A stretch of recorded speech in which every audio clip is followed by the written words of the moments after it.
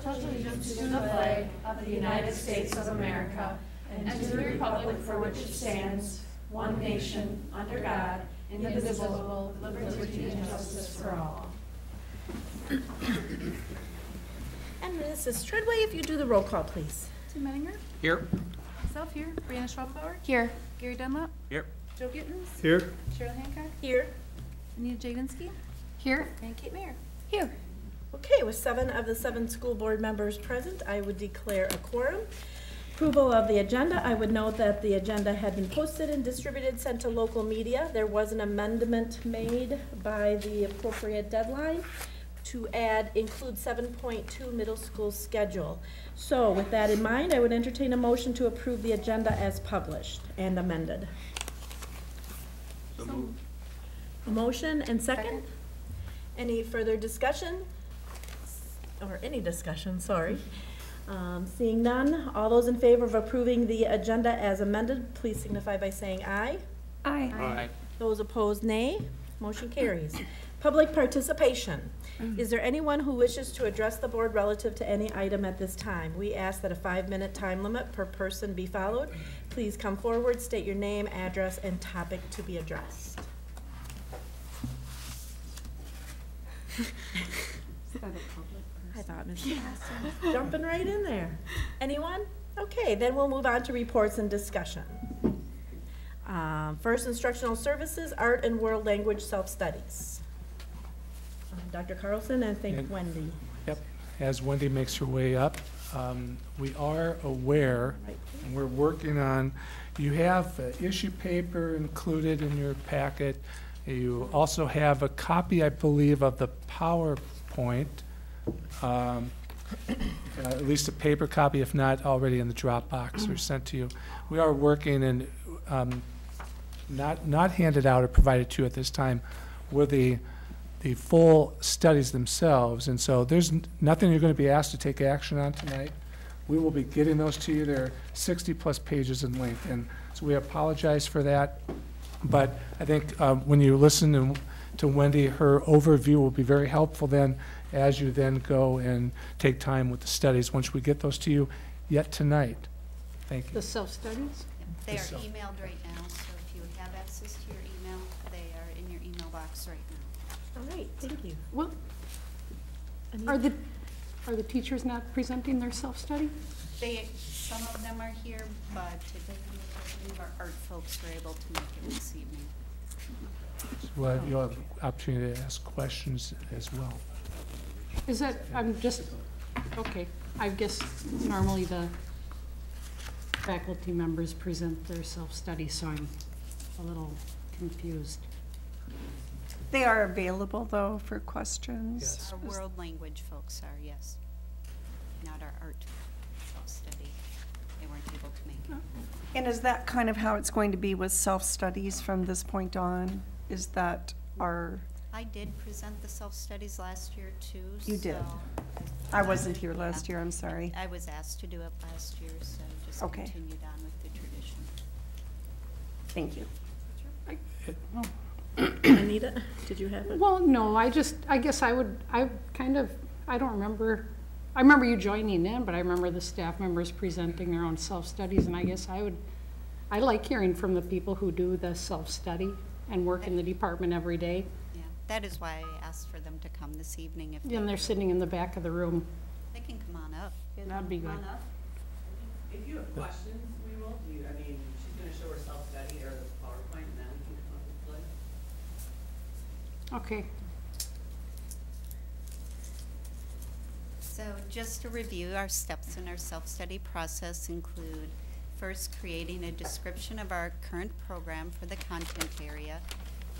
And then the next step is a huge step, and that is where the team then studies their program and studies what else is out there as far as best practice. So they are required to complete a minimum of 3, and the options are a survey results, achievement data, a gap analysis, an external evaluation, research review, benchmarking based on other schools, and a needs assessment.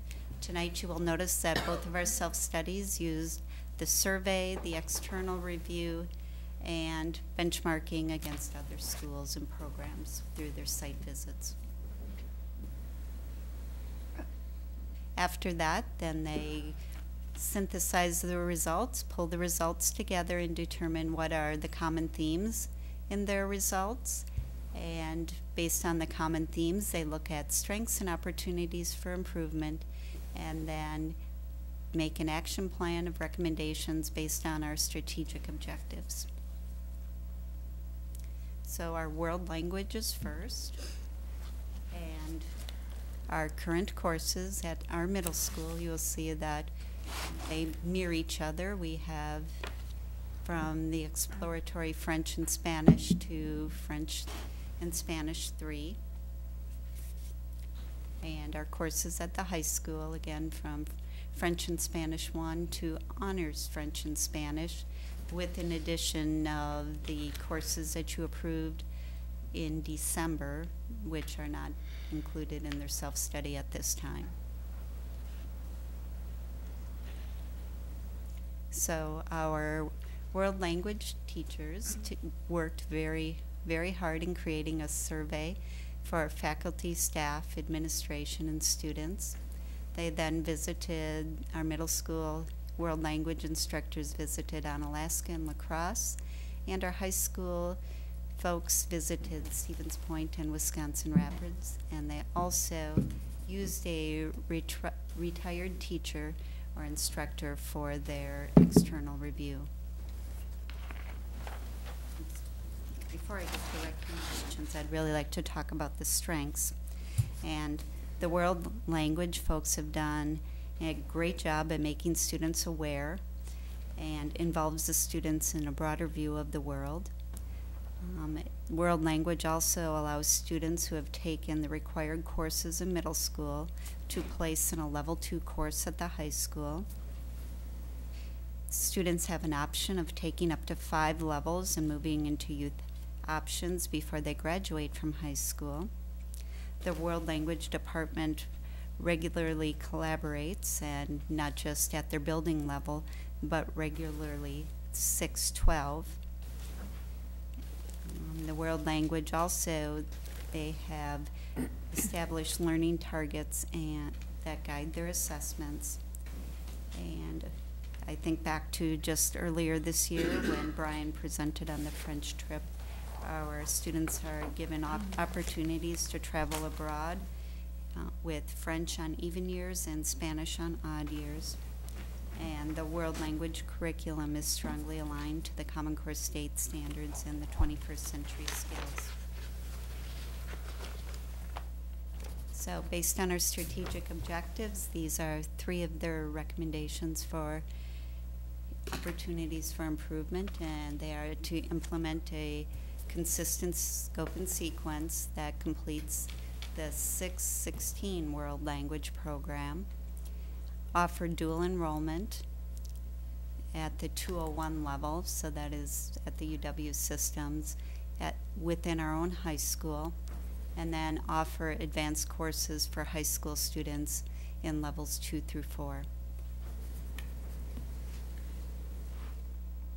Aligned to our communication strategic objectives, it's educating parents and community members about the importance of world language, making connections with local businesses, and creating that partnership for our students to be ready for post-secondary and careers, and to create testimonials on personal experiences in regard to world languages.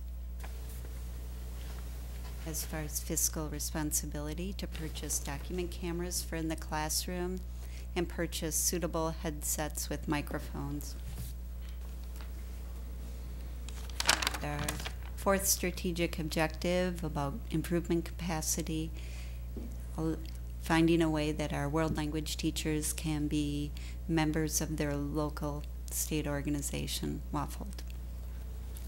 So before we move on to art, if you have questions about world language, I would ask our folks in the audience to join us. So do you have any questions?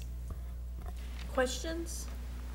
Yes, I do have some questions. I have a lot of questions. Since last time we heard from our global language rep, there were some things that we asked for, I think, as a school board that I'm not sure we have received yet.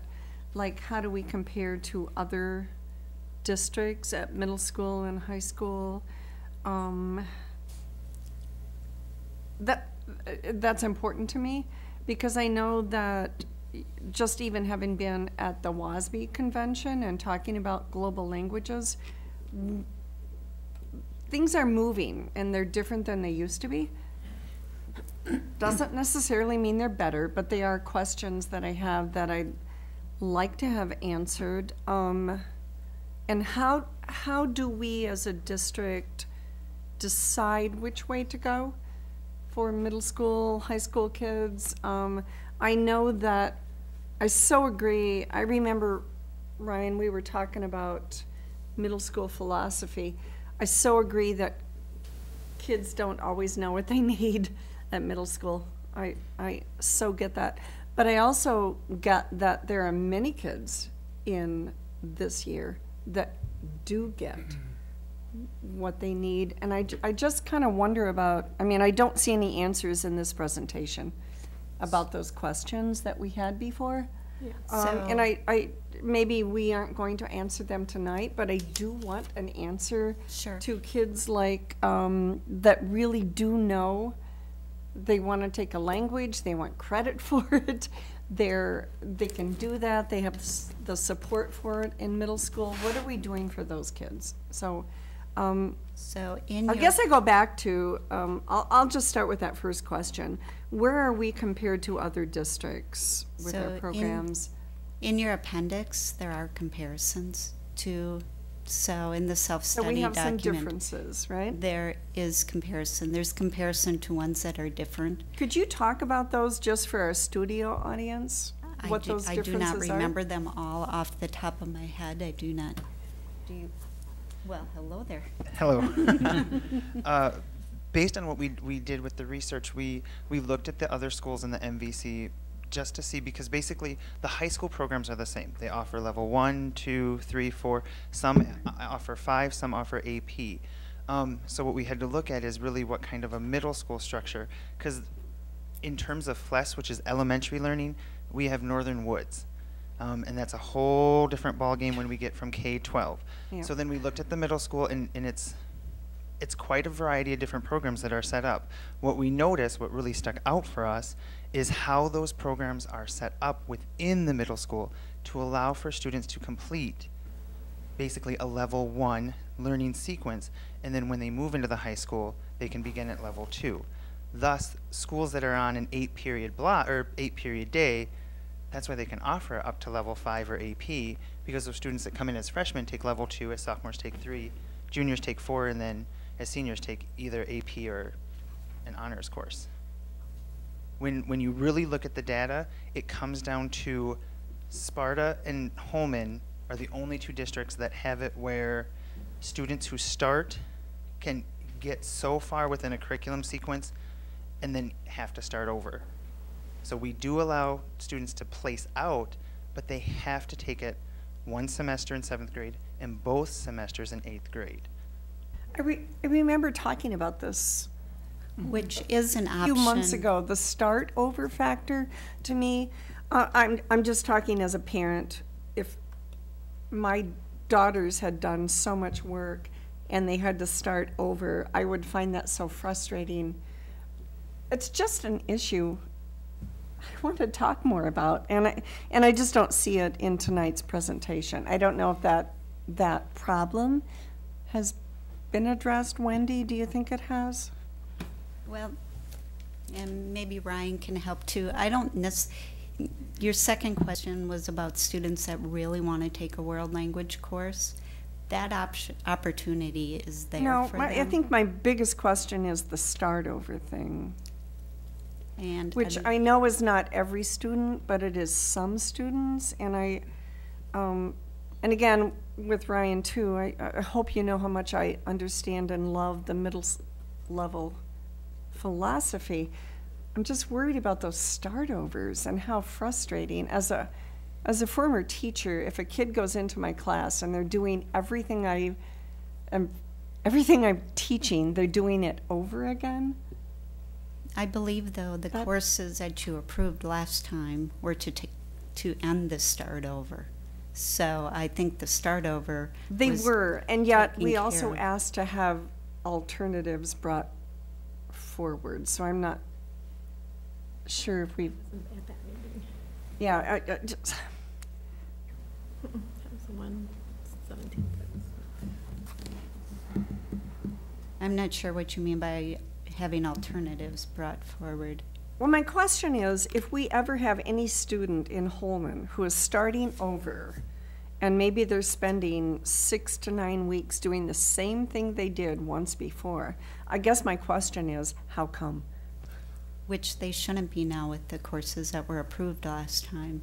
There shouldn't be the start over because they have the 1A and 1B to go into to avoid that start over. So they're picking up where they So nobody in high school is doing over what they did in middle school, is what you're saying? they should not have to after the courses that were approved last time. Unless they don't test out, correct? But that was the test out was in place before, and that wasn't something, I believe, you guys said the test out would go away with your proposal? No. Yeah. So that would be If that more, person doesn't succeed in that exam, then they should be taking that course over, in my belief, to give them a bigger base. right? Yeah, if they don't test out. Right. I don't, maybe I'm just confused here. I felt like there was something going on in middle school that kids were taking that somehow when they went to high school, they were retaking. Am I confused about that? Well, I think that Tell me was. yes, and I'll just be That was the quiet. rationale behind But- the courses that were proposed last time, so that kids would not have to start back at point A. They could either start at the mid one or the But my 1B. question is, do we have kids going into high school retaking something they took in middle school? They should not have to with the new courses. Ever? No. And I think Ryan wants to, Okay. did you have something? Oh, okay, I thought maybe you had something to add to that. Well, is there a comparison between what's offered in the middle school, make it identical to something being offered at the high school, and that seems like a waste of time? I think the thing that you have to think about when you're looking at these applied classes, though, is that they are looking at exposure to many of these applieds. And so it doesn't matter what applied class they're going to be taking, that material that they're taking is beginning to build their base for, one, what they think they are going to be interested in, and then being able to decide from there how they want to move forward and what they want to expand upon. And so I think that you have to look at those middle school applied classes, that there are items that they are going to go back and revisit in those classes. But I think that that's learning in general as we're looking at it, that they are exposed to those things, and as they move to that next level, then there may be material that is repeated and that they expand upon and move further forward with. I think you're going to see that with not just world languages. I believe you'll see that with all applied classes that students are taking. Do you think, though, that there are some kids, as we differentiate, that do need the opportunity to have more than just building a base? I guess I'm asking that because I do. As I look at all of our kids, for the most part, most middle school kids need to build a base. But I also know that there might be some that have gone beyond building a base and they're ready for something more. And I'm just kind of wondering, what do we offer them? I agree with you. And that's those students that would take a semester in 7th grade, a semester and 2 semesters in 8th grade, and then have the opportunity to take that test and the opportunity to pass that test, which would then allow them to, is the right word, skip a level at high school Start at level and start at level 2 at the high school. So that is available for those students to do that. They can drop out, though? They can stop, right? They have the opportunity to choose to take 1 semester in 7th grade and 1 semester in 8th grade. So- And if they would do that at that point, then they would not be able to take that placement exam. All right. Is what we're talking about like commitment? So what I'm talking about is there is no opportunity to commit. No, there is opportunity to commit. There is. Definitely. When those students are filling out as 7th graders that they've been exposed as a 7th grader, they have that opportunity at that time to commit to taking 2 semesters in 8th grade for their applied classes. So they definitely have that opportunity. That's one of the items that we tell them when they're going home, to talk with their parents about those applied classes, and for parents to talk with them about, you know, as a middle school student, they may say, you know, I don't know if I want to take this, and that may be where a parent is able to have that conversation with them about, this is what we think is important. Other questions? I just have a clarification. In the last slide that you had up where the staff were provided financial support, I'm assuming you meant that our staff were given financial support to attend the conference? Is that correct? We did pay for it this year, but as a whole, you know, buildings don't always have money to fund everybody to go, so. No, I think that's great. I just, the way it was worded, I was confused on whether they provided support or they were provided. They were provided Because it support. says, Okay. the staff May I is interject? provided. Thank you. May I interject for just a moment? Yes. Wendy was gracious enough to pick up our Thursday part of our conference through her budget this year because it dealt with the Common Core standards. Normally, every principal we've been blessed with at the high school has allowed us to spend part of our budget money to go. I receive my registration fees from Waffled, which is our conference thing, because I am the editor for our statewide magazine. And so I don't know if Brian gets any benefit from being in the French Association, but our principal has backed us every single year and has never said, no, it's not worth it. So each principal that we've been blessed with has gotten on board with us to give us that financial backing. We just want to continue that. Thank you.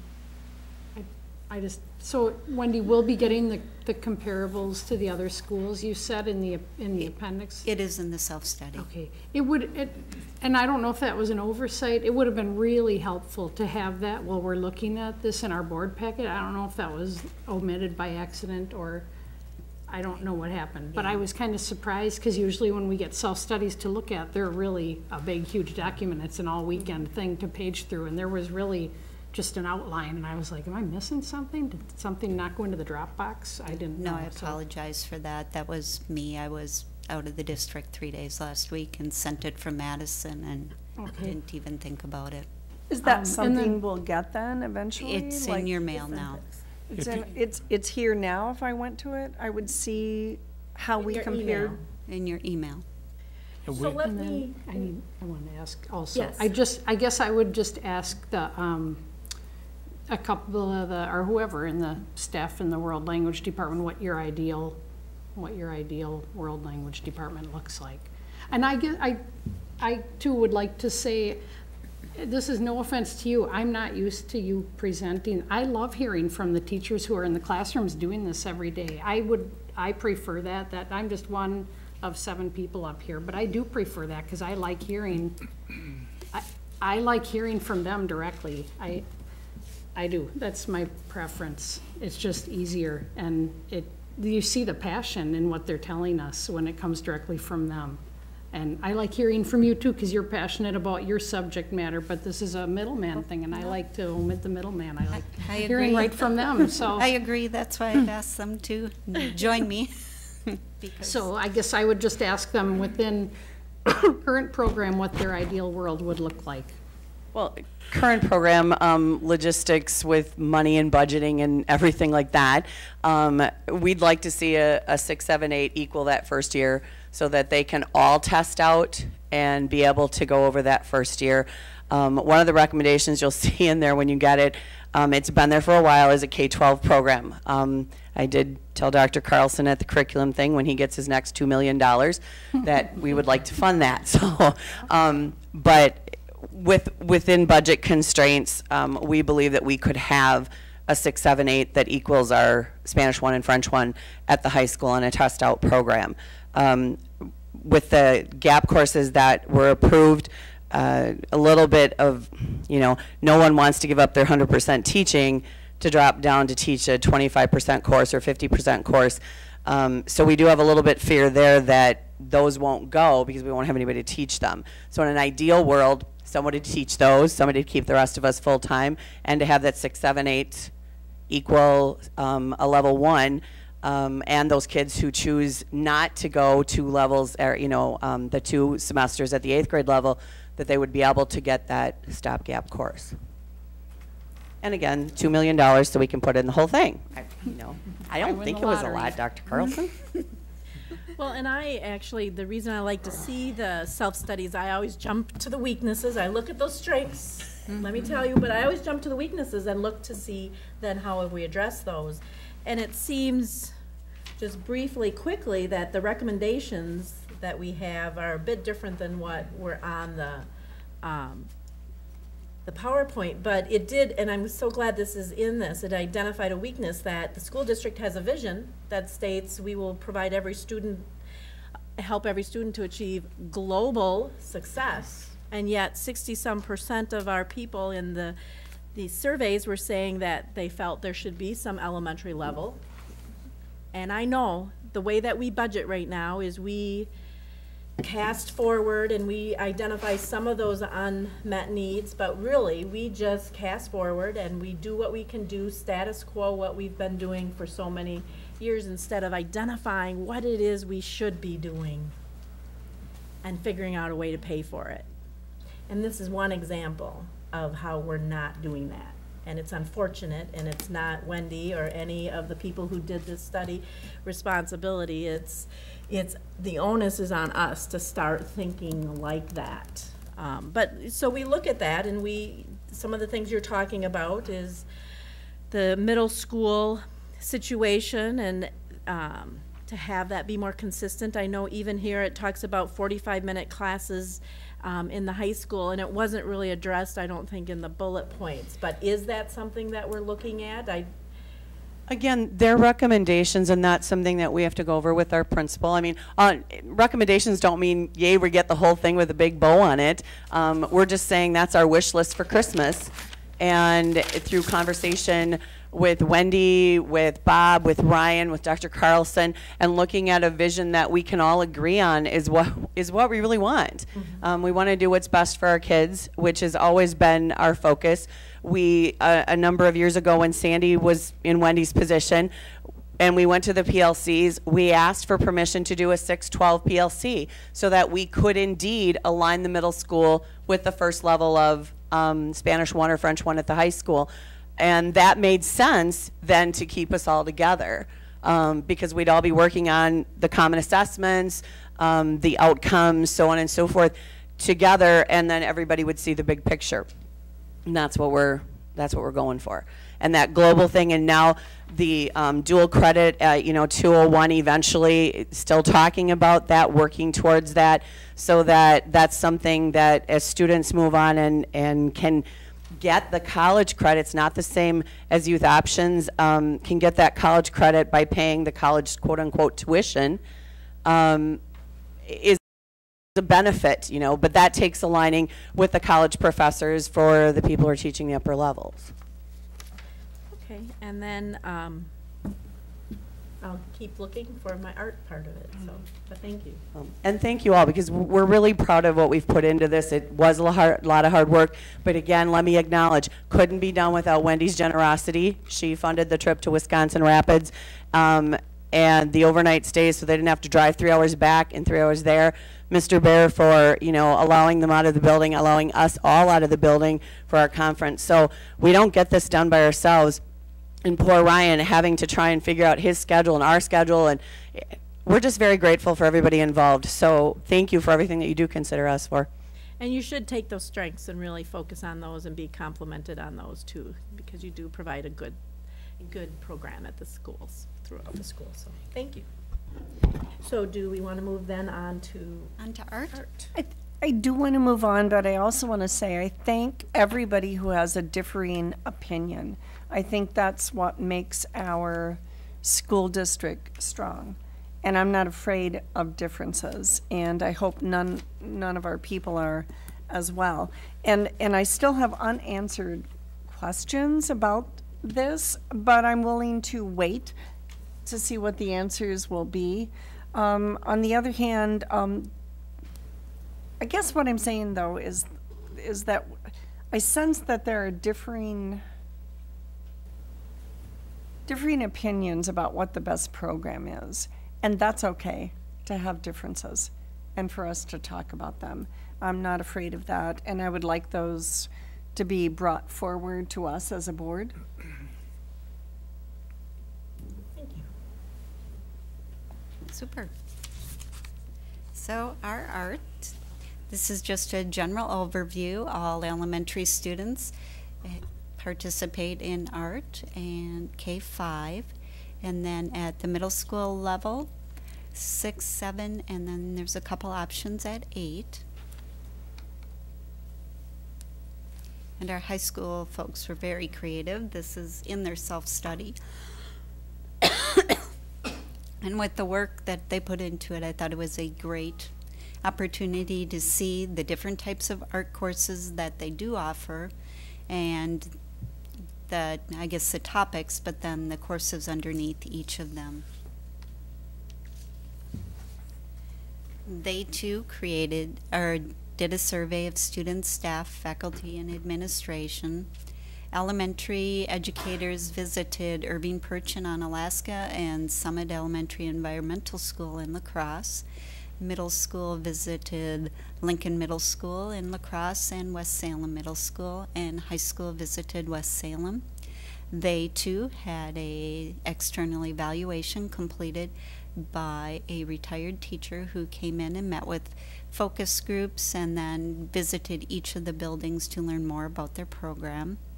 Some of the strengths that they found when they put all their data together, that the curriculum is referred to and frequently utilized as a working document.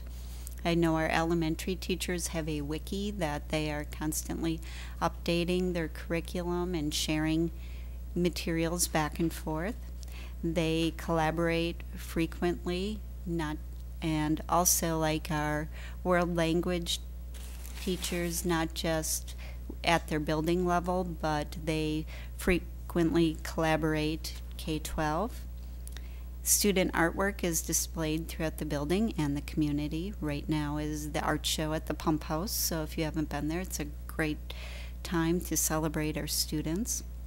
The art staff is flexible and works well with all other content areas, and they have strong parent communication via newsletters. Then their recommendations include elementary offering a consistent delivery of curriculum at all elementary buildings. Middle school working on that scope and sequence for 6 through 8. And high school creating a foundations level class at high school in graphic design, animation, photography, and having those courses taught by an art teacher.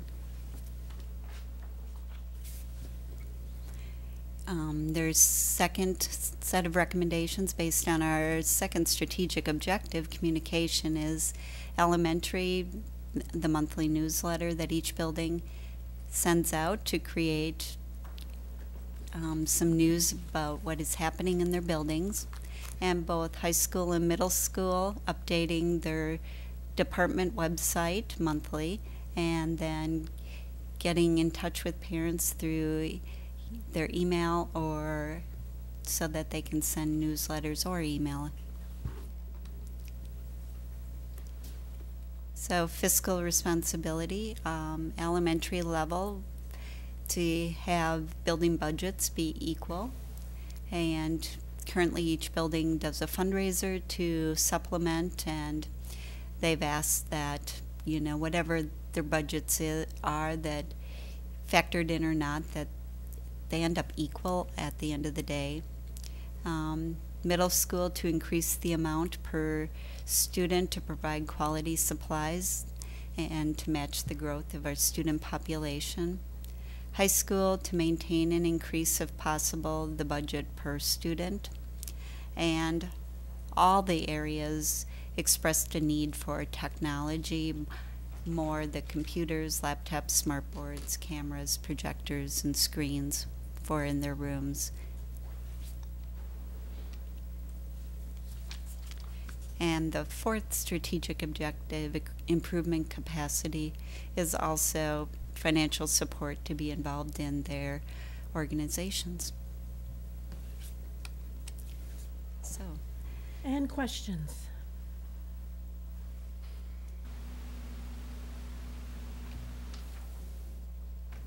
Are there people here from the art department? In the future, when these reports come, I would like to have every single curricular chair represented. He coaches, so. And coaches and everything, because Wendy, I know it's, you can't, you can't have all that stuff in your head, and those are our experts, so I would just like, I don't know if we can make that mandatory or not, but it would be really good to have those teachers here. I think one thing that I quickly was looking over the self-study, and I noticed in area financial, of course, where we are budgeting about $3 and, what is it, $3 and something compared to $9, more than $9 at West Salem, just one of the visits that we did. And I know that, again, it's a budgetary thing, but and I haven't had a chance to go to the end to see if there's any research on others, if that's just West Salem has a extremely high budget for art. I know they've got a great program over there, but are there norms at the end of it in the where the teachers wrote up in their site visits, they did ask and report upon it in each of their site visits, so. But beyond the site visits, I mean, because they only visited a couple schools. Yeah, no, they only did it the schools that they visited. Okay. Well, I need to take some time to look this over, but. Again, there are a good number of strengths identified. Oh, definitely. And I'm not sure if, though, the recommendations align with the recommendations, so I'll just have to take some time to look that over, but. They should, because I just copy pasted them from the documents, so. Okay. And then, so there's no action on this evening? We'll get that out, and again, I think the plan was to come back at the next board meeting, but based on questions and so on, that can almost be the following board, not the next one as well, if whatever the board's comfortable with. So we would invite questions, but we'll get that information out. We can get hard copies as well. We'll get it on the Dropbox eventually. I know it's been emailed, but some of you, we can get a paper copy as well. They're quite large, but we can certainly do that. Okay. All right, thank you, Wendy. You're welcome. And then, middle school schedule. Wendy and Ryan.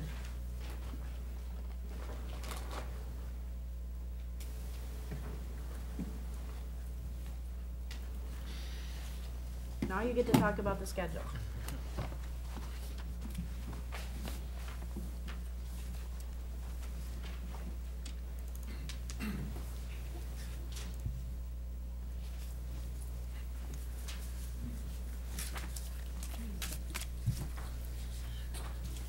All right.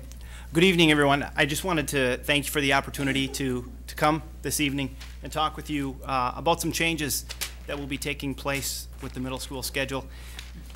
These changes have been something that we have been working on now as an entire staff for over a year. We've really taken a lot of time to look at many of the different details. And if there is definitely one thing that we have found out is that it is a puzzle, and that when we're looking at this, as you change one thing, it definitely has a huge effect on the other. I also want to let you know that I tried to put as much information here as I could, but if you're looking through this and you have any more questions, please feel free to give me a call or set up a time to sit down with me. I'd be more than happy to spend some time with you explaining anything that may not be clear in this presentation. So the first thing that we looked at is changes to instruction to meet the needs of the Common Core state standards, and this was in the area of ELA. And that first area is, as you'll see, this year, 6th and 7th grade, they teach reading and writing as separate classes, and in 8th grade, reading and writing are being taught integrated into ELA. As we're moving forward, we will be making the change that in 6th, 7th, and 8th grade, reading and writing will be integrated into ELA. This is something that we are making a change, as it says, to meet the needs of the Common Core and to really be looking at reading and writing as a process that needs to be done together. That in order to really understand that you need to be both reading and writing with those together. As I said before, anytime you make a change in our building, it definitely has an effect. This year, our house structure for 6th and 7th grade is we have 2 houses with 5 core teachers in each house. Those teachers teach either ELA, reading, math, science, or social studies. As we move forward to 2013-14, the change is that we will be moving to 3 houses. 2 of the houses will have 4 core teachers teaching ELA, math, science, and social studies, and then 2 core teachers will be in 1 house, making up a 2-person house, and each of those teachers will be teaching 2 subjects. This structure is much like our 8th grade structure is right now. With this being done, within our staff, we did have to look at teaching assignments within our staff in order to make those changes for houses. Something that needs to be noted is when we made these changes, there was no loss of jobs, and there was also no addition of jobs to make these changes. As I considered looking at these assignments, some of the things that I looked at was licensure of teachers, implementation of the Common Core, team dynamics, previous experience, and fit within those teams and within those grade levels. This is the 2013-2014 House Core Teacher configurations. So as you will see on this document, there are 3 houses in each grade level, and you'll see that in each grade level there are 2 houses with 4 teachers, and there is 1 house with 2 teachers, each teaching 2 subjects. Teachers that I did make changes with are in 6C with Mr. Gilbert, will now be teaching ELA and social studies, and Miss Johnson moved from 7th grade this year, and she will be in 6th grade teaching math and science. As well as in 7th grade, Miss Dirks stayed in 7th grade. She will be teaching ELA and social studies, and Mrs. Nelson will be in 7th grade only next year, teaching math and science. So those were some of the changes that were made. And then on the bottom, you will see that I have Mrs. Koistinen, and she is in a position where I have her as an ELA interventionist. This is extremely important as we're looking at our RTI initiatives, and we're looking at our students as they're moving through that continuum, and we're realizing that they need more interventions and they need more help, that this is giving us that availability to really try and work with these students when they get to a Tier 3 intervention and to be helping those students. This is also something that we will need in order to move forward with our SLD criteria, which needs to come into place, I believe, by December of next year. So that's another piece that is able to fit in with this happening. At this point, I've given you a lot of information. Do you have any questions for me at this time? I have a quick question. Since you're combining reading and writing, will that hour be extended? Yes, it will. And I will show you that in just a second. That's an excellent question. One thing that needs to be noted is that right now, we are looking at the house names of A, B, and C. We don't know if we're going to make changes to that, but it is something that is being brought up, and we are looking into it as a staff with some different suggestions for what those might be. As you know, no matter what suggestions come out, it's kind of like, as I'm seeing, naming a child, you sure do find a lot of things that you say, well, maybe not that. So we're working through it, and if we don't come up with something different, A, B, and C has served us very well in 8th grade. If we do come up with something different, I'm sure it will be extraordinary. They've been talking about changing those for 20 years. That's what I've heard. So. Just very quickly, I want to talk about the process. As I started in the beginning, the first thing I have to say is thank you to everyone that is in the middle school that is on the scheduling committee.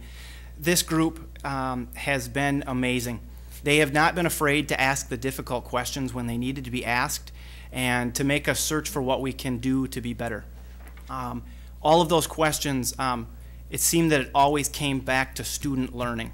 And that was always the focus. And so I just have to say thank you to those people that are on the scheduling committee, as well as all the people that they reported back to within our school. This process began in 2011-12, and along that time, we went to some professional development with Dr. Reddick, and he really helped us develop some parameters for creating a new schedule.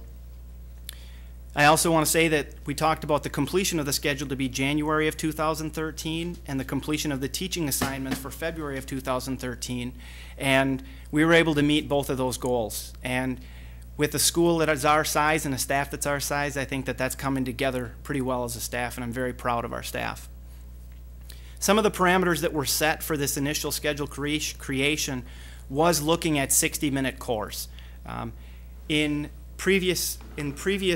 The previous schedule in 6th and 7th grade, I believe it was 45 minutes that those cores were. So combining them together, we did add 15 minutes to that, as well as 15 minutes to every other core.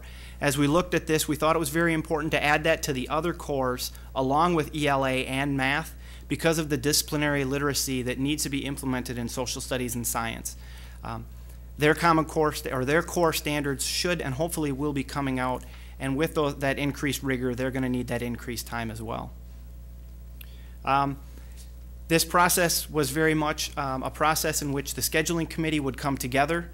We would develop some questions. They would go back to the staff, and it was really a process of coming back together, back and forth. And through those ideas that were taken, we were able to develop the schedule that we have and that we have created. Our new schedule does meet that timeline demand of 60-minute cores. It also meets the parameters of having a common advisory time for all grade levels. Right now, we're developing ideas for what that advisory time can look like in 6th, 7th, and 8th grade, and whether or not that should be the same, or whether or not in those different grades we need to do things a little different to meet those different learner needs. We also looked at having a common academy time for all grade levels. This again comes back to RTI that I was talking about before and our interventions. We're also looking to increase our extensions for those students that want a little bit more. And this also gives us the availability to use our entire staff. Finally, this schedule has applied classes offered back to back. We have found that this is very important for our applied classes. They're able to teach that same grade level back to back. This helps with setup time. This helps with keeping them kind of in a rhythm as they are teaching throughout the day. This also allows our PLC times for our other groups and our meeting times for those other groups to be extended a little bit more. Finally, this limits our transitions for those students from core classes and into these applied classes. And so this is the schedule that we have created for our 2013-2014 school year. As you'll see, advisory is the same for all grade levels as that first time of the day. Something that I have noticed is when I'm standing outside at bus duty, you'd be amazed at how sleepy kids can look when they're walking into a building. But when they come out of an advisory, many of these kids are energized and they're much more ready to face the day. I think that that's important, and that's why we did make one change. We did previously have one grade level that was not with an advisory at the beginning of the day, and we did put that at the beginning of the day. Which grade level was that? Right? 8th grade. Okay. We also have all of our academy times at the same time at the end of the day. You'll see that those times start at 2:06 and go to the end of the day. I think that this is important as well for those reasons that I stated before. You'll also see that for 6th grade, 7th grade, and 8th grade, those applied time periods all go back to back as well. Finally, you'll see that all of our cores have 60 minutes in all grade levels, which hopefully will allow us that time to meet the needs of those Common Core standards. It's been a lot. Do you have questions right now? 8th grade's eating a pretty early lunch next year. Yes, they are. That is something that comes into the next slide as I look at. We did many plus deltas as we looked at this schedule and created this schedule, and that is an early lunch. Although, talking with one of our teachers, children that get on the bus at 6 o'clock in the morning, although they can have breakfast at school, that may not be the worst time to have that. As you look at our day, starting at 7:35 and ending at 2:40, unbelievably, that's very close to the middle of the day for those kids. That being said, I'm not going to say that that isn't an early lunch. That is an early lunch for those students. I have been in contact with Mike Gasper. Something that we do not have right now is an afternoon snack, and being able to offer an afternoon snack time for those students so that they would have something available for them at that time. We have had concerns expressed as well about students who are in activities at the end of the day, and those students that do get hungry when they're in those activities. And we're trying to get outside the box as we look at different ideas to how can we help those students out to have that, different snacks available for them at that time. I would say one of the biggest things that we can do for our students is continue to educate them on what it means to eat a healthy lunch no matter what time of the day it is. Many of our students don't always take advantage of what there is for a healthy lunch. They may take all of the choices, but they eat very little at times. I think that one of the most important things that we can do for all of our kids is teach them what a healthy lunch is and how to eat that and how to get the most nutrition out of that lunch period.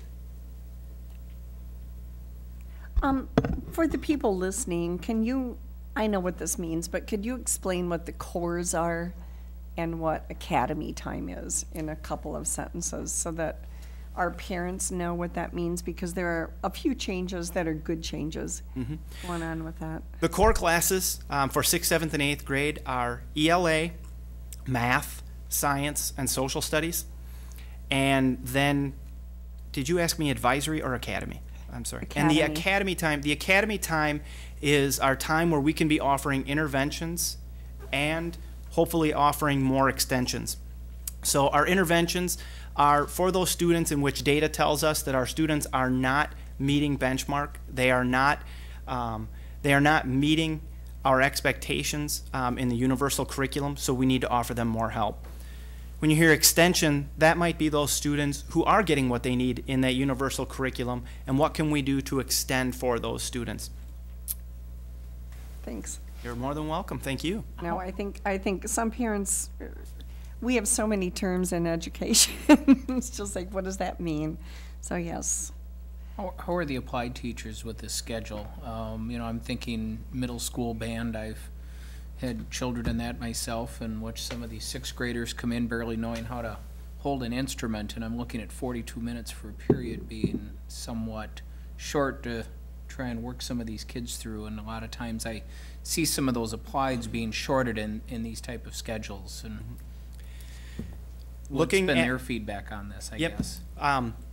This has been quite a process for us. The first schedule that came out actually had our applied classes at 38 minutes. We did some adjustment because it overwhelmingly came back from all staff saying, I just don't know if that's enough time for those students that are in those applied classes. Our applied teachers are very happy with the 42 minutes. When we brought that to them, they had said that they think that is ample time. I think they are like all educators. The more time they can have with their students, the more they know they can do with them. But our applied teachers, with that 42-minute block, I would say they were pleased. I don't know if I want to throw the word happy out there, but they were pleased with what we had to offer with them at that time. And is this reducing the number of opportunities that students will have to take different applied courses? That is an excellent question. And as I move forward, all right. you have very well done. Some of the schedule dynamics that we looked at are many of the things that we talked about. But I want to say that when we were creating this schedule, we also looked at common passing times. And just very quickly, as you saw in that first schedule, having that core 1 for 6th, 7th, and 8th grade all at the same time is very important to us, because we do have math that is offered where students can accelerate in math. That gives us that opportunity for students to all take that at the same time. This is a good change for us because in that time period in our old schedule, there was actually an overlap for some of our students that went into their applied, and we no longer have that anymore, so we were able to eliminate that overlap. We also looked at passing times. As I was looking at the groups as I assigned the 6th grade, the 7th grade, and the 8th grade to schedule, I really tried to look at passing times and the number of students in the hallways at the same time. Students going from one end of the building to the other end of the building. Times when 6th graders and 8th graders would be in the hallway, to try and avoid those same times. 7th graders, they get along with just about everybody. They've had experiences with the 6th graders and experiences with the 8th graders. But trying to make sure that between the 8th graders and the 6th graders that we are avoiding those times in the hallways just for all students. Lunch, we did talk about those times, and I also talked about working with the school nutrition program and looking at a breakfast for that group that has that late lunch and an afternoon snack for that group that has the early lunch. This is a change that we are looking at as well with our music performance classes. The music performance classes in 6th grade before were offered during the academy time at the end of the day. That academy time at the end of the day in our current schedule, I think, is 35 minutes, I believe. Making this change moves the music into the applied time like music is in 6th and 7th grade. That is something that our music teachers were in support of. They think that this is a good idea. One of the reasons is any student that we do have in an intervention, that student, it made it very complicated for them to be in a performance music class. By making this change, we do open that up and we make that easier for those students that are in interventions to be in the music performance class. This also gives them a longer period of time than they had in our previous schedule when that time was during the end of the day academy time. As always, there's give and take when you make changes. So there are no conflicts with our interventions anymore. They have a longer class period time. This also allows them to look at the possibility of having an academy extension, which they're very excited about for those students who really accelerate with their instrument, or if they accelerate in that choir class. This does create a need for a choice in music. As our numbers increase, we are looking at students and we are asking them that they need to look at band or choir in 6th grade. Because of our numbers and the way that this class is opposite of PE, that does cause us to have to talk with students about making that choice. There are possibilities for those students who are very interested in both of them that we are exploring about the possibilities of taking one semester and one another semester. But in order for them to take them both, that does get very difficult just because of, like I said, that's opposite of the PE class, so you need to look at section sizes for classes that are offered opposite. But it's very dependent on that class size. So this is a major change. Do you have questions about this? When do individual lessons fall? During the academy time?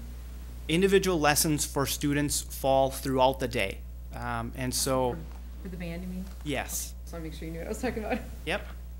They fall throughout the day. Our band and choir and orchestra teachers, they try and look at student schedules, and they try and schedule those with the students throughout the day. So a student may have their lesson on Thursday during, they might say, the last 10 minutes of Core 3 and the first 10 minutes of their Core 4. How Has many, there been any consideration to making that change in any way, or is that even possible? I don't know that that's possible. Some students would be able to take lessons. If they wouldn't do an extension during the academy time, they could look at possibly doing those lessons during the academy time. But within the schedule for the day, that is really the opportunity for when those are available.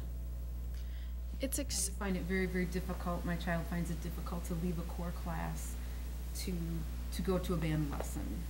And while she loves band, she feels she can't make math suffer or whatever course she's in at that time. And it's very difficult for her to catch up, even if it is 10 minutes. So, just a thought. how many students currently are in both band and choir that, just, are we talking a handful of students every year that this would be an issue, or is it quite a few? I believe we ran the numbers, and I believe it was 17 kids this year in 6th grade. Now in 7th grade and 8th, excuse me, in 7th grade and 8th grade, the schedule is a little bit different, so it does allow for that choice of both. The choice For of them to both. be involved. Yes. And that's always a little concern. Middle school, they're still really forming what they want to do, and I just hate to make them choose at such a young age when they may not know what their passions and things are, so it's always difficult to. Yeah, that's when I started to say something before. That was gonna be my comment. That would be really difficult. If you really are a music person and that's the way your brain works, to make a decision between band and choir. It's too bad that you couldn't have like an A day where they're in band and a B day they're in choir and they alternate days like that, and they could do both. That would really stink. But I understand. No, I You know, understand exactly what you're saying. yeah. I think it was one of the stumbling blocks to making this change a few years ago when they were going to be doing reading and writing within the curriculum, and that was one of the issues, I think, was that having to make a choice. It'd be nice if they could have both opportunities in 6th grade, and then 8th grade is when they've usually have made that choice of one or the other, where 6th grade is the one you want to give them the. But are there opportunities in the summer? Isn't there's opportunities for band in the summer, I know that, but. There are opportunities for band in the summer. There's also opportunities for orchestra. There are opportunities for right now our show choir, for example. Show choir was at Logan last Friday night, and so I think that we're offering more of those opportunities as we look at those extensions during that academy time. Maybe we can look at those students who they might be in. They might be in a band class during the applied time, but they might join in the choir portion if that is offered during that extension time. So I think that it's, go ahead. No, you finish, sorry. I think that it's continuing to challenge ourselves to look for everything that we possibly can within that time period that we have during the day. And then the lessons, whether it be instrumental or choir, vocal, could those ever done after the school day ends? I know before the school day it's pretty early, but is it possible to do that after the school day ends, to have, especially if students are expressing that and feeling that doubt about?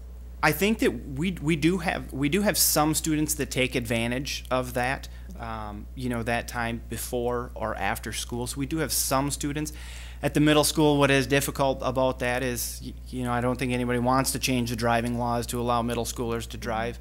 It'd make it easier for us for a lot of things, but we depend on parents for that transportation piece. But a parent might be more like, more interested in coming and picking their student up after school, if that means they don't have to come out of their core courses one day a week or something. I'm gonna jump in here about the lesson issue. As a music student myself, I'm in the orchestra, and I know Mr. Birdsong works at both the high school and the middle school, and just knowing from experience how many students these teachers have to deal with and how many classes one person has to deal with, when they can fit you in their schedule is when you go, no matter what. And I mean, they sit down and they talk to you and they typically say, what time works best for you? So they are making an effort to schedule it at a time that's convenient for you. And no, it doesn't always work out well, but I think it would be wrong to ask these people to stay later or earlier when they already put in a lot of time. I mean, they work summer courses and they work just constantly. And so it's, I don't think this is as big as an issue as we're making it. Even though it might bother some students, and it is frustrating. I know when I was taken out of classes for a couple minutes even, but sometimes you have to make those sacrifices to be involved with something. And Music program. I think as well, for those students, I always encourage those students to come and talk to me, to come and talk to their teachers. We do have students that will come and they will say, hey, listen, I'm struggling right now in math. Is there a way that we could make this change, and making that change? So I think that if there's one thing that we make a lot of is, you know, we make a lot of flexibility possible within that schedule. So definitely. I think too that we make all kinds of choices available, don't we? Yes. Incredible choices. And with choice comes some disappointment. I choose A, therefore I can't have B. Mm-hmm. And that's kind of a part of life. We can't allow choices A, B, C, D, E, can we? So when you make a choice, you maybe negate other choices. And yet, through the courses of 6th, 7th, 8th grade, middle school is so unique, you know, and we have to be so sensitive about our needs. We talked about the language. We've talked about all this stuff. But once you make a choice, you maybe negate another choice. Mm-hmm. But maybe in 7th grade, you pick up that choice. That's what I think middle school is all about. And then you go to high school, same thing. You choose choir or you choose band. That part of that to me is life. Mm-hmm. Having had 5 daughters, they make choices. They can't have everything they want. And I'm just glad that we offer, that you offer as much as we can to our kids. And then their parents and them make those choices. You figure it out. Continuing with some of those changes, something that was offered at the middle school, if you've had a middle school student, you've heard about minis. And the minis, they allowed for exposure, but they also allowed for a lot of confusion. As you looked at a 6th grader's schedule, it was very, very confusing for these students. These minis would change in the middle of a quarter. It would throw these students off for 3 and 4 days. We would not only see this throw them off in their applied classes, but for a lot of them, they would be very worried in their core classes as well, because something was changed when other students didn't make that change. And so in the past, we've had the minis, which have been for health, Spanish, French, tech ed, and general music. And then physical education was taught with art and keyboarding opposite of that. As it says on the bottom, that was cumbersome. There were many changes at odd times, and it added to a lot of confusion. So what we have done is, by bringing that music into that applied time, we're able to offer that music. We continue with the physical education and the art across from the keyboarding, and then we have moved to 4 semester courses with world language as a split that I'll explain in just a moment, health, And then if they're taking general music, they're also taking tech ed.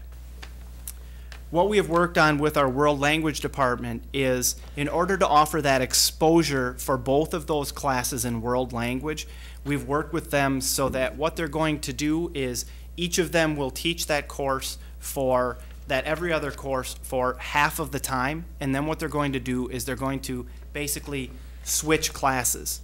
And that's going to allow them that time to give those students the exposure to world language so that they are able to make that choice, if they so choose, in 7th grade to take either a world language or both world languages in 7th grade, and still gives them that time to do that during that time. For students that are in band and choir and orchestra, they meet the DPI requirement for music in 6th grade, so they do not need to take that general music, and so they would not take that general music tech ed split, which is offered in place. So if you understand that music is required in 6th grade, so they can either fulfill that music requirement with band, choir, or orchestra, or they would fulfill it by taking general music. When working with our music department, we talked about offering general music for a full year, and they just said general music for a full year with students who may not think that music is something for them. That could be a long, long time, and I think that we could have some students that would, it would be challenging for them to sit there and work with music for that long. 7th grade, we did not make any changes with our applied offerings. You will see that we still offer art, band, choir, computer, French, general music, health, orchestra, physical education, Spanish, and tech ed. And those are all classes that they sign up for with their choices. They get to choose what they want to take, except for physical education. That is a DPI requirement. And then in 8th grade, the only change that we made was previously health education in 8th grade is not a DPI requirement, but we had that as a requirement for all 8th grade students. That is a change that we made it an elective offering for our students so they can continue to take that class, but we are not saying as a middle school that that is something we are requiring for them to take. They are required by the DPI to take physical education, but again, this opens them up for more choice for what they would like to choose to take in that 8th grade year, so that opened up more offerings for them in that elective block. Questions about either of those slides? I understand your reasoning behind making the health class an elective, but isn't 8th grade health when you teach about usually typically like sexual intercourse, safe sex, that kind of curriculum, isn't that taught in 8th grade? It is taught in 8th grade. It's also taught in 9th grade. In 9th grade, it is a requirement for all students to take it at that time. So those students that would not take it in 8th grade, they would for sure get that in 9th grade. So they are required by the DPI to take it in 6th grade. So that's a DPI requirement for them to take health in 6th grade, and then they also take it in 9th grade. Is the 6th grade course different than the 8th grade course? Yes, it is. Okay. I'm only asking that because, you know, as a mother of 5 daughters, I know that probably in 6th grade we ought to be talking about things that years ago we taught in 9th grade or in 8th grade. How current do you think our sex ed human growth and development classes are? I mean, are we talking to our 6th graders about what Brianna was bringing up? Or, and if we're not, and then in 8th grade they have the option to not hear that, and they have to wait until they're freshmen, even though we know that our daughters and sons are doing things much earlier than they have been. How do you feel we are in Holmen? Do you think we ought to nudge that, or do you think we're okay? I'm in the classrooms a lot, but for me to I don't know that I can give you an answer to Yeah, that. I That's know. that's a It's a specific really bad answer question. with It's a hard exactly question. what that curriculum is.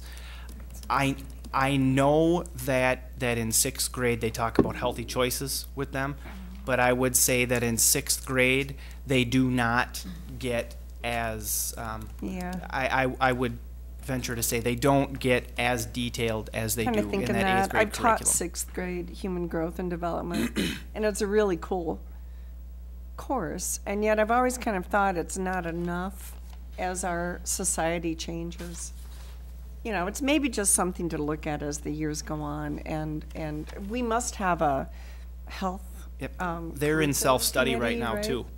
So sorry, what? they're in self-study right now. Exactly. So that will be coming up. So Yeah. that is something that it could I was be just brought gonna up. ask if that is in line with either their most current or most recent curriculum study, but if they're in self-study, then that would be interesting to hear from them too, but how they They're- respond. My health and physical education department is phenomenal. They advocate for kids' health. They want our kids all to be extremely healthy. And so I think that they would say that 8th grade health is very important for all students. Again, I come back to, and it's something that I say to our parents and to our students continually, I think that it is so important, and we cannot put enough emphasis on that conversation between parents and their children about what they think is important for their children to be in. On the other hand, I have had conversations with parents who have said, you know, that they have had those conversations at home and that they feel very confident with those conversations that they've had at home, and that opportunity to take a different class is very appealing to them as well. And so it's information that's always great to get from all of our parents. So, speaking of parents, that would be my last question to you, is have you communicated this with parents? Have they been involved in your scheduling committee or at any level at this point? I have not had parents involved in the scheduling committee. And parents, I guess just the reason I ask is because the last time we recommended this and this came to the full board, we almost had a line up out the door. And it was parents, primarily parents who were upset about the band choir thing, and that's what prompted that 8th grade study. So Mhm. they began to integrate that into 8th grade, and I think, I'm glad to see that this is moving along, because all the discussion we've had about choices and those kinds of things, I think we really have to focus on student learning and the core standards and those sorts of things, and it's always, as was said earlier, it's very difficult sometimes to make these decisions, but we may see that and be prepared for that, but. I apologize, sorry. I was gonna say, this isn't up for vote this evening, and really, it's just an informational. Right, this is intended to be informational for the board, and not, at this point, not planned for action. I have had our band, choir, orchestra, teachers all in the same room talking about these things and talking about this schedule, and they're very positive about it. They're excited about that opportunity to be with their kids. Well, I believe it's going to go without one or two comments, and that's to be expected, but thank you very much. We always welcome the difficult questions. That's what's going to make us better. Thank you. Or you'll have it on the next slide. Yeah. Hey, this is my closing, all right? You know, just very quickly, you've heard me talk about the Common Core many times. You know, the Common Core is driving what we are doing in education right now, and I think that this is putting us in the driver's seat when we're looking at attacking the Common Core. I think that this also comes back to the middle school philosophy and something that I am passionate about offering our kid those opportunities and working with our kids to offer them that exposure. And also, just as I've talked about with difficult questions, just a continual challenge to always improve.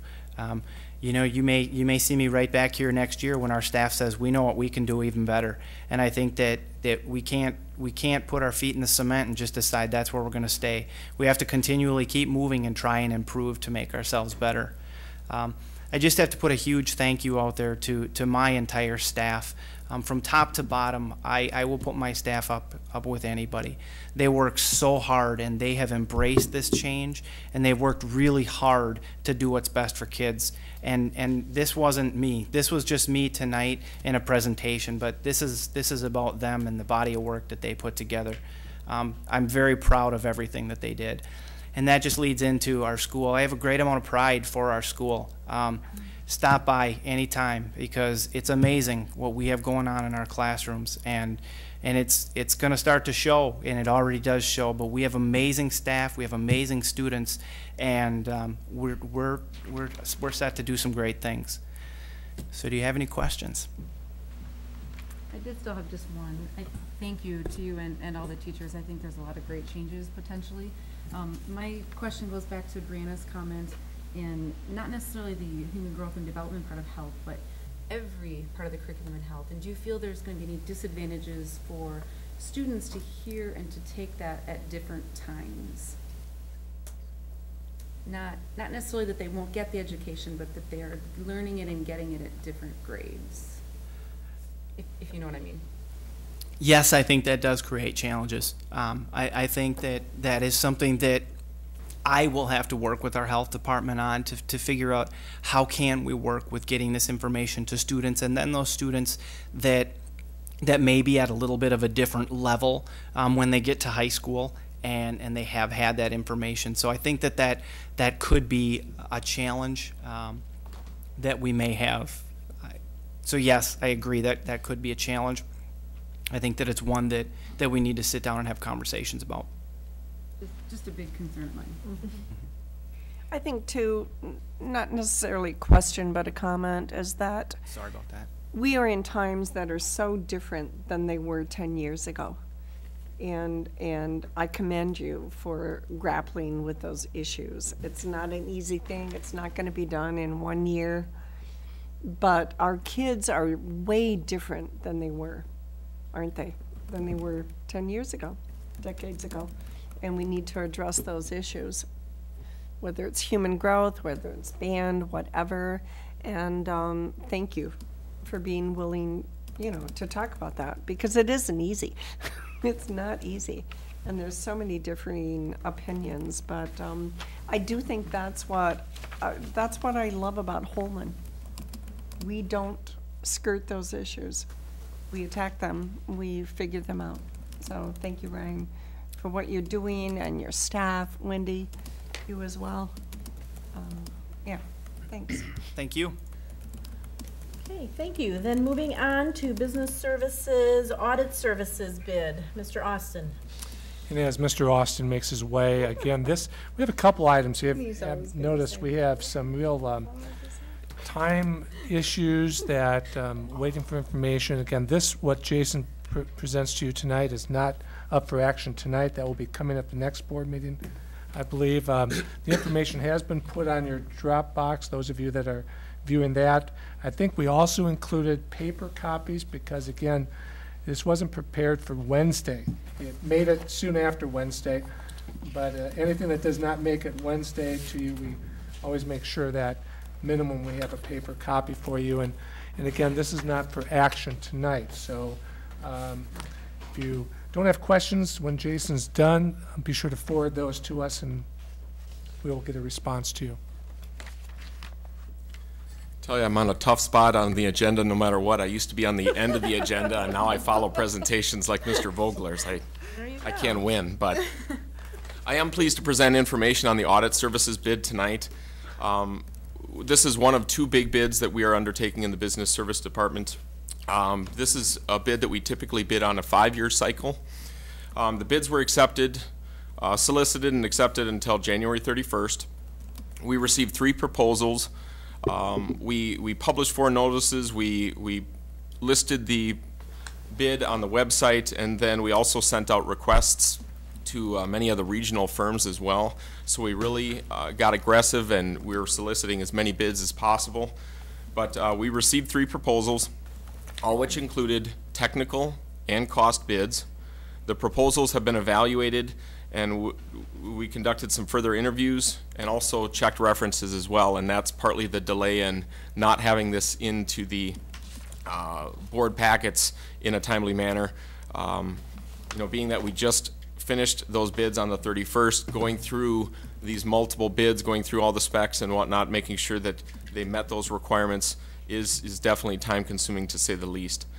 Each of the firm's technical proposals met the requirements, so the firm with the most competitive bid is being recommended to you folks tonight. I will share with you that the total contract for the 2013-17 is a firm bid, a maximum price bid of $52,000.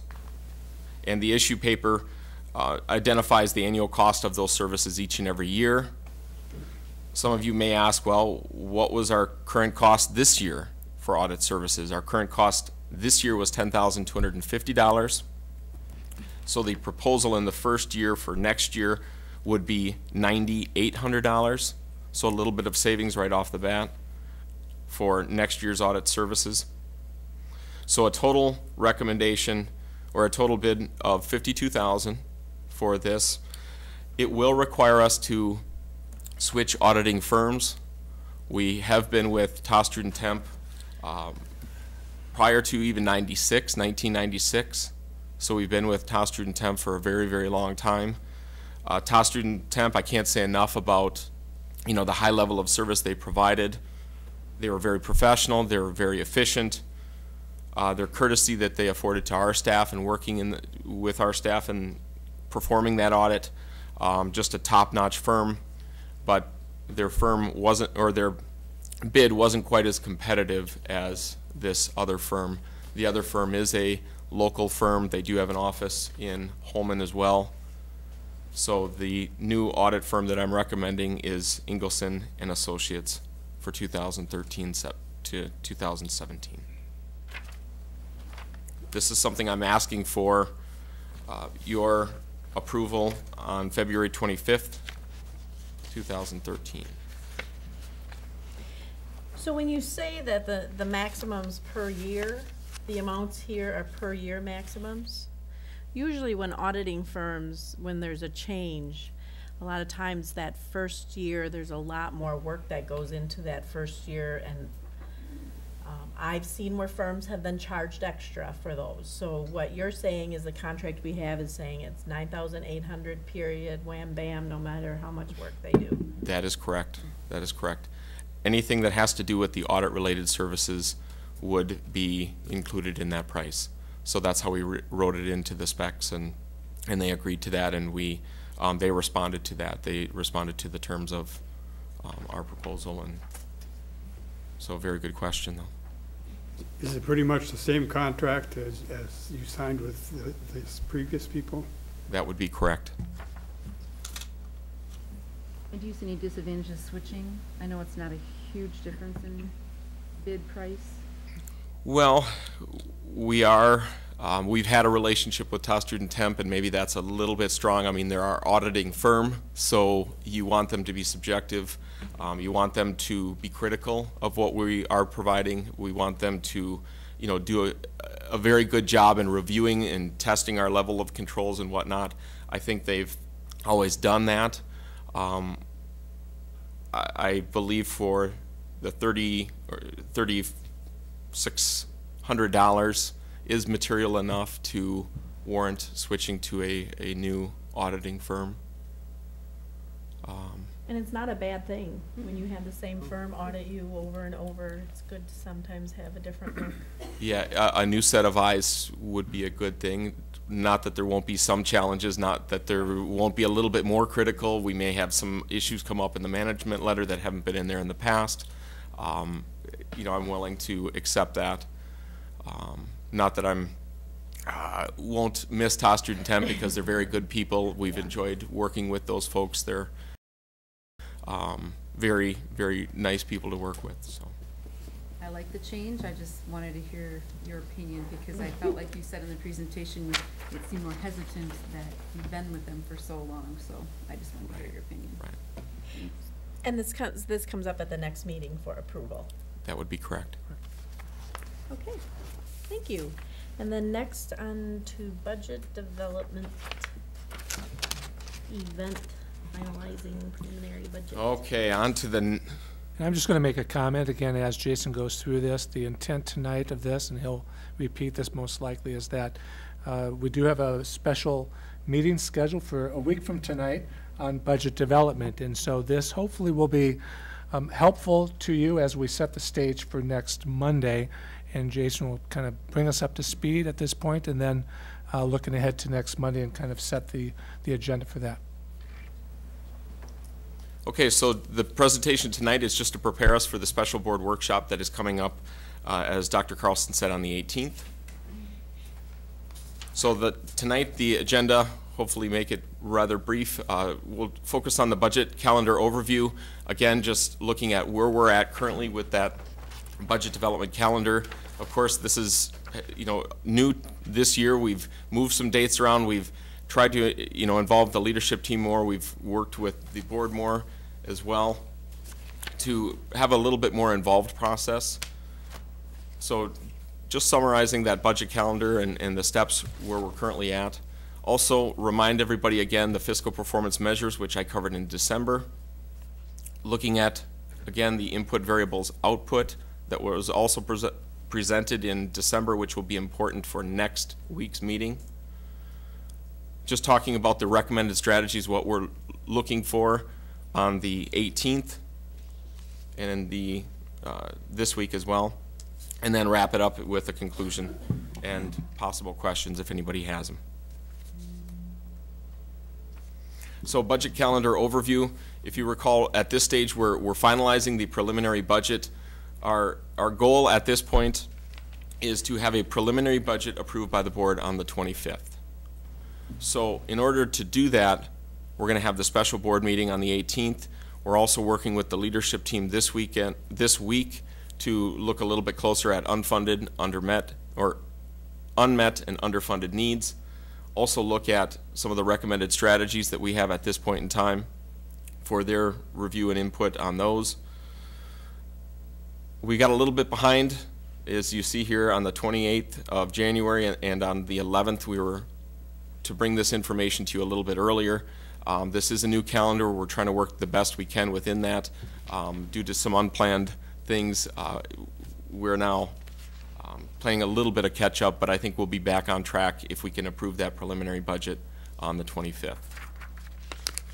Anybody have any questions on this portion of it so far? Just to remind you too, in 2014-15, we're pushing it even further up, making even more changes next year, partly due to creating more involvement for the board and creating more involvement for the leadership team. So we're developing a budget that we all understand, agree with, and really can move forward with for 2014-15 as well. Remember these fiscal performance measures. I talked about these in December, gave you an update on these based on that initial budget output, looking at such things as comparative per pupil expenditures, that gross school tax rate. Remember, whatever budget we approve will eventually end in a mill rate and presentation in the fall to the board and the taxpayers and setting that final mill rate. So keeping in mind, what is our gross school tax rate with this budget and based on the assumptions that we have and the decisions we're going to make? Is that gross school tax rate going to be something we can accept? Do we need to look at ways to minimize that, and so on and so forth? Always keeping in mind fund balance and other important fiscal performance measures that do impact or are the result of the decisions we make in budgeting and expenditures and so on and so forth. Initial budget output.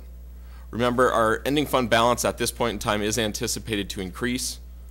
The general fund revenue for next year is going to be upwards of $41.3 million. The general fund expenditures slightly higher, creating an ending fund balance, a reduction in ending fund balance, a slight deficit of roughly $4,800. But remember, much of this budget is based on a cast-forward methodology. We have these input budget variables, the best estimates that we had at this stage of the game, the budget development process. We also have our one-time allocations from 12-13 built into this too. So that's part of the work that we're doing as a leadership team, is looking at those one-time allocations. Are those going to continue? Are we going to reduce those, repurpose those for ongoing or future one-time expenditures as well? And then taking a look at the new and underfunded needs in addition. It's very helpful to know where we're at before next week's meeting as well. Based on a slight deficit in the fund balance, where does how is that attributed? Well, it's attributed to the operational surplus or deficit. So right now we're operating off about a $62,000 deficit if we don't change anything in our expenditures or our initial budget output. So knowing that, we maybe need to make some changes in the one-time allocations, or expenditures cutting expenditures in other ways and whatnot. So keeping that in mind, the structural surplus helps offset that. But remember that structural surplus is the sinking fund, and that's our commitment to preserving some of those dollars for future building needs, for Sand Lake, for the high school, and Prairie View as well. So it's important to maintain that commitment to set aside those additional dollars, the $57,000 in that structural surplus.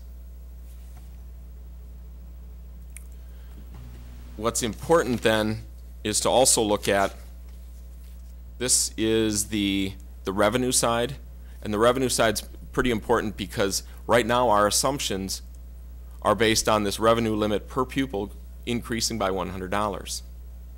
Well, that dollar amount won't be confirmed until the biennium budget is released. That dollar amount could be more, it could be less. There's rumors out there that it could be $50, it could be $0. And in addition to that, the membership FTE growth. The initial budget variables included an assumption that we are forecasting our student growth to be 2.76%. Will that materialize? We won't know that until the fall, third Friday count in the fall. So this is the best information we have at this point in time. The biennium budget hopefully will be released in the next week or 2 weeks. We'll know more information on that. But that could play a big factor in the revenue side of our budget at this point. The initial budget output also, we need to consider the expenditure side. Right now we've got these one-time transactions built in there that are carryover from 12-13. Transportation, buildings and grounds, information technology, instructional services, those are all things that we're currently working through. Are those going to be ongoing allocations? Are those going to be just the one-time allocations like we had in 12-13? Really looking at these dollar amounts and possibly repurposing some of those. How much of this is available for repurposing? That's important too, and that's going to come out during that meeting on the 18th as well. The recommended strategies, like I said, right now we're working with the leadership team this week to go through that. We've had some individual meetings with them over the past week, get their thoughts on things. Of course, there's the special board meeting on February 18th, and then we're looking at the board meeting on the 25th for your preliminary budget approval. So a lot of information I tried to cover pretty quick, but does anybody have any questions on this and where we're at in this process? Are there any questions? Any information that you might find helpful for the meeting next week related to the budget?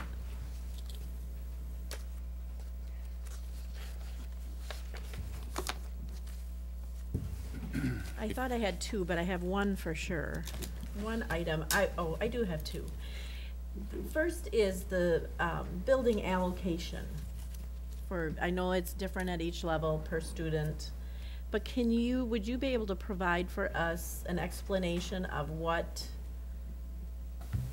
is the expectation for those dollars to be used for? If it's, so the sorts of things that those dollars go toward, maybe examples, whether it's additional supplies or is it curriculum materials usually come out of Wendy's budgets, but if there needs to be supplementary, is it technology, is it toilet paper and those kind of things. If you could just have that, maybe an explanation of that for the board and what goes into making that up.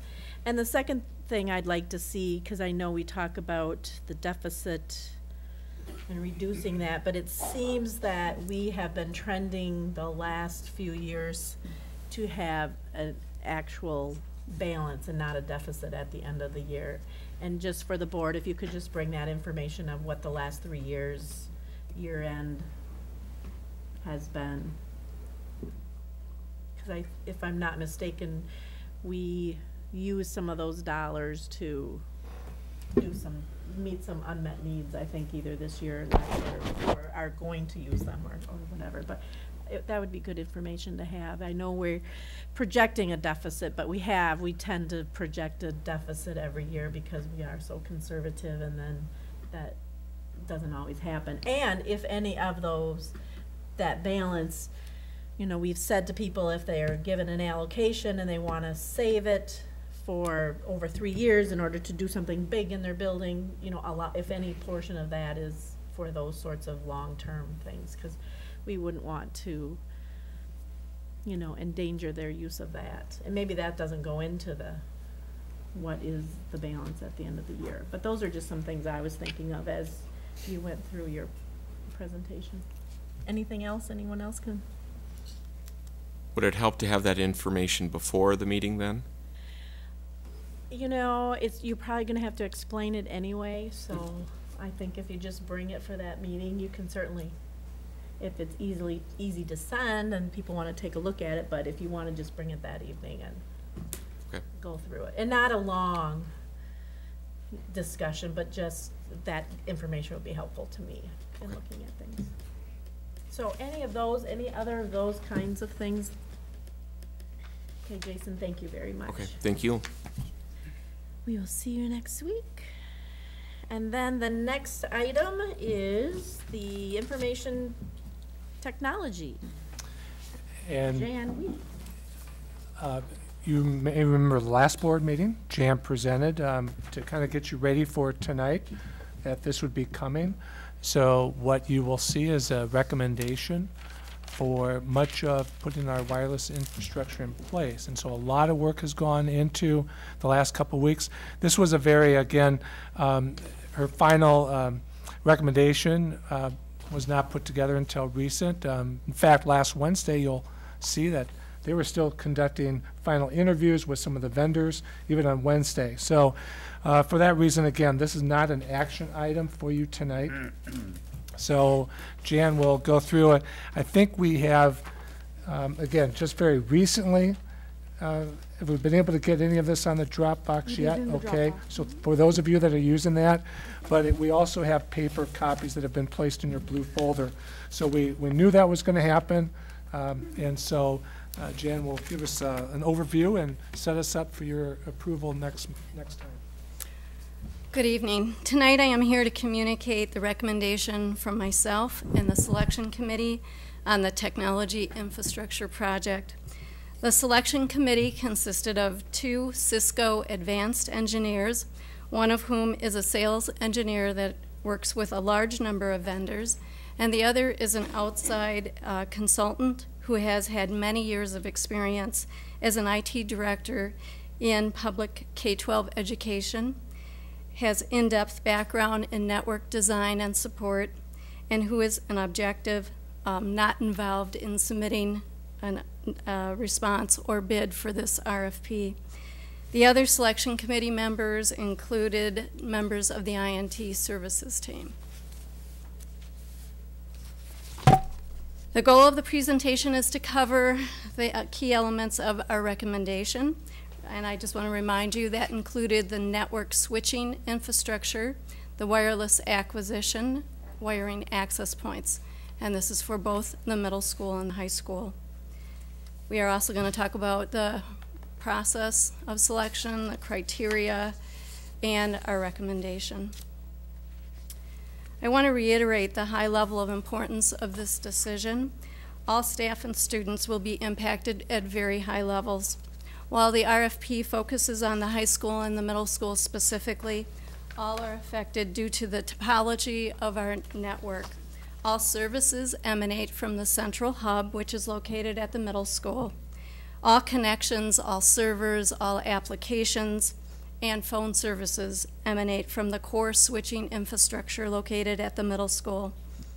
The future increasing dependency on reliability and performance of our network, including wireless access for both our staff and our students, the flexibility that will be needed to address smarter balanced online testing and instructional use of the internet, compels us to assure that our network is reliable, it performs consistently with speed, security, and is future-proofed for flexibility that must be essential elements in this major network update. High-level criteria were used to determine the recommendation that I bring forth. It is crucial that we have the right vendors for the project, and I emphasize that proven engineering experience is extremely important in this particular update. The specific key criteria that our team used in selecting or making our recommendation are listed on this slide. I have calculated that over 200 hours of time has been devoted to the development of the RFP, conducting the tours at the middle and the high school, responding to vendor questions, reviews of the responses, face-to-face presentations, and then the final selection. I'll go back one, sorry. The process was one that involved 5 weeks of time, with the RFP being released on January 7th, tours of the middle and the high school on January 11th, and responses submitted to us on January 25th. The RFP was written in a fashion to help us differentiate between vendors who could present a solid and compelling case for their own proposed solution. We did not give the vendors a specific network wireless design. We wanted to weed them out based on their expertise in the design proposal that they submitted. The selection process for the network switch wireless acquisition was a 3-tiered selection process. The board has a copy of the original bid summary showing the vendors' names, submitted items, and the bids. The bid that accompanied the vendor's own design ranged from approximately $355,000 to $710,000, and keep in mind that some of the vendors only bid 2 elements of the RFP. Please keep in mind that the designs proposed in effect were rejected. However, we did find 4 vendors who presented the best design solutions, and they were moved on to Tier 2 of the selection process. The vendors selected to move on to Tier 2 submitted designs that were vetted by Cisco engineers and had met requirements of the RFP. 5 vendors were eliminated that failed to meet the expectations of Tier 1. As you can see on the present slide, 4 vendors were able to move on to Tier 2 with their present solution.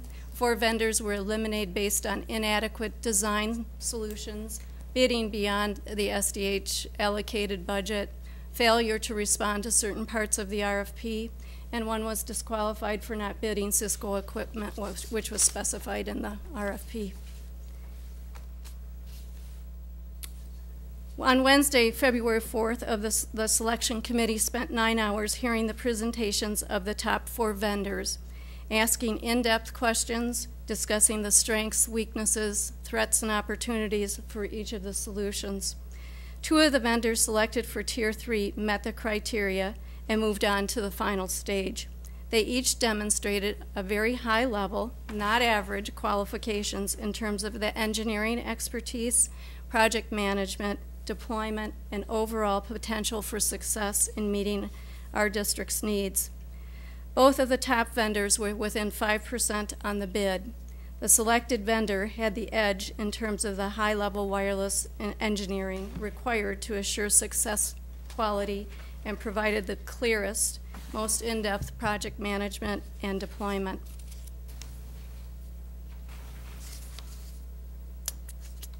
Sorry, I had advanced the slide too soon. To level the playing field for both of the finalists, we gave them our selected network switching and wireless acquisition design in the form of a bill of materials. Each came back with a bid that was carefully reviewed. Both presented bids within 2% of one another in terms of the total cost. The final decision comes down to the vendor who will provide our district with meeting all of the elements of the criteria with the greatest success.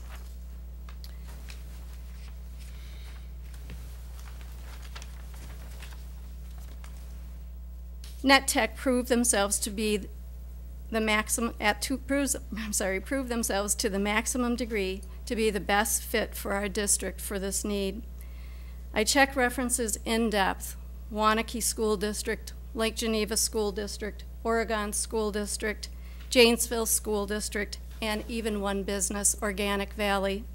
Each one of these school districts and the business had used NetTech in a comparable project, and each one said nothing but a glowing report on the expertise that NetTech demonstrated and the project deployment quality and services.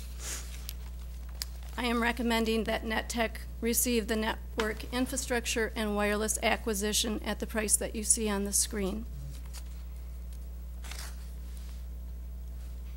The smallest portion of dollars invested from the elements of the RFP is in the wiring of the access points.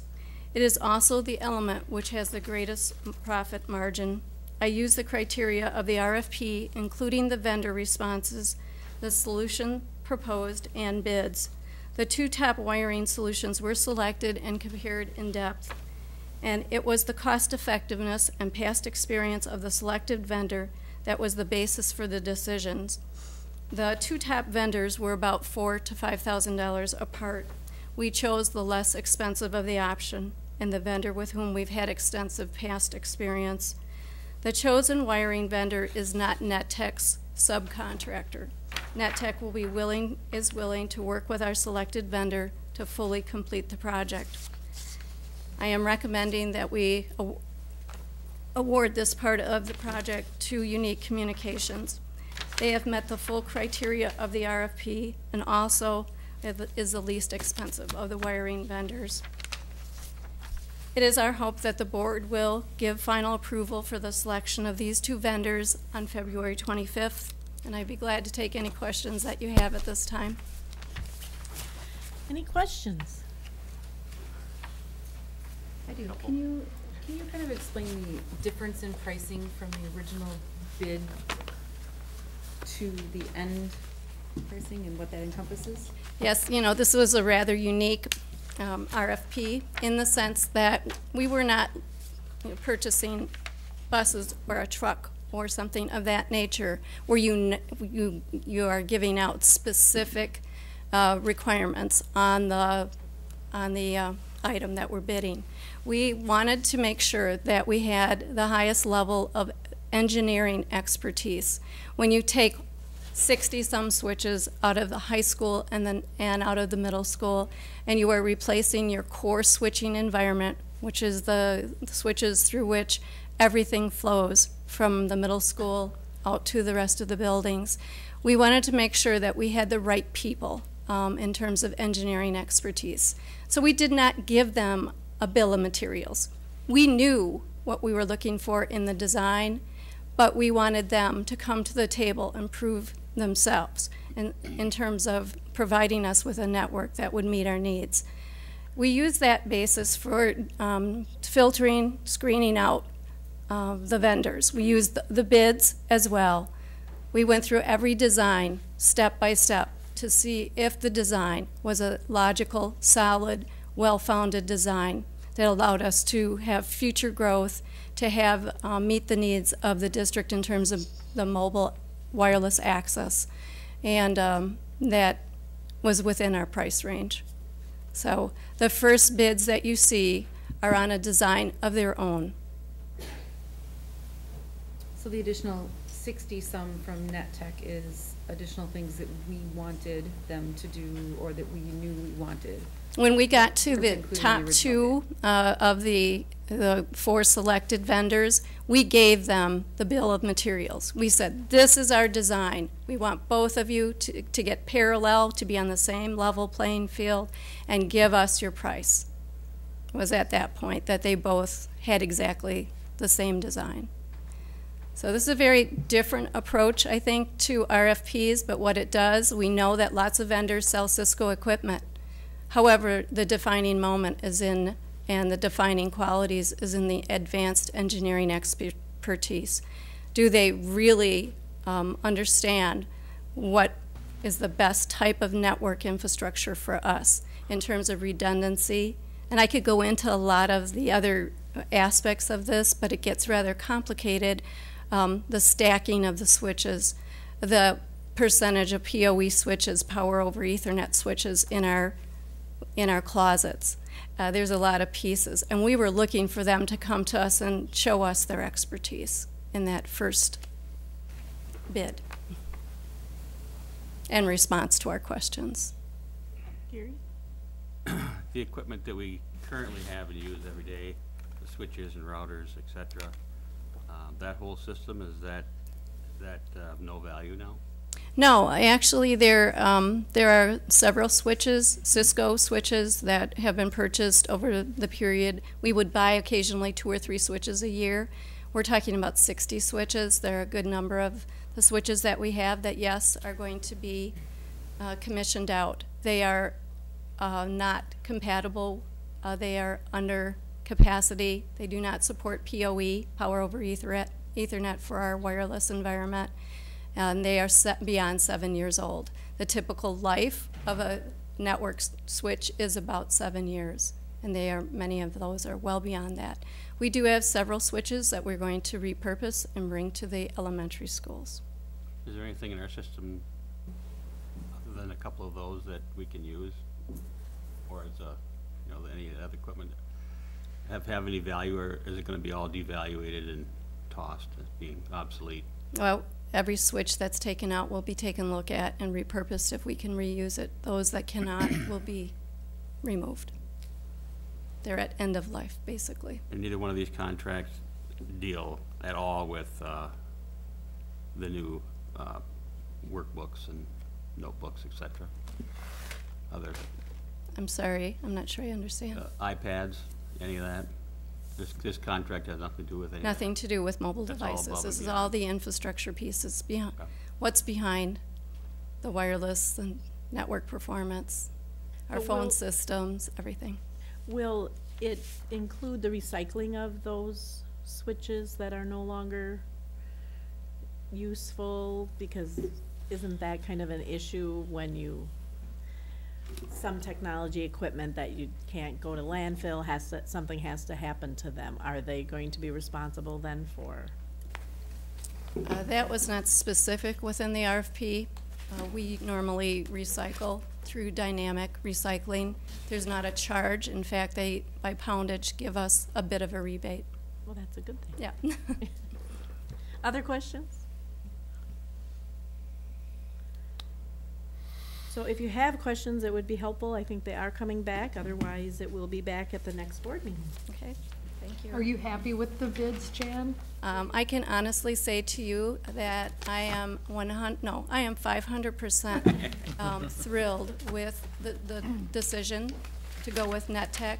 I feel, after having talked to the many IT directors and folks, that we are on very solid ground and will have the best that we can bring forward. That'll be a very future-proof network so that we can grow. If you decide to go VoIP phones in the future elsewhere, we're going to be ready.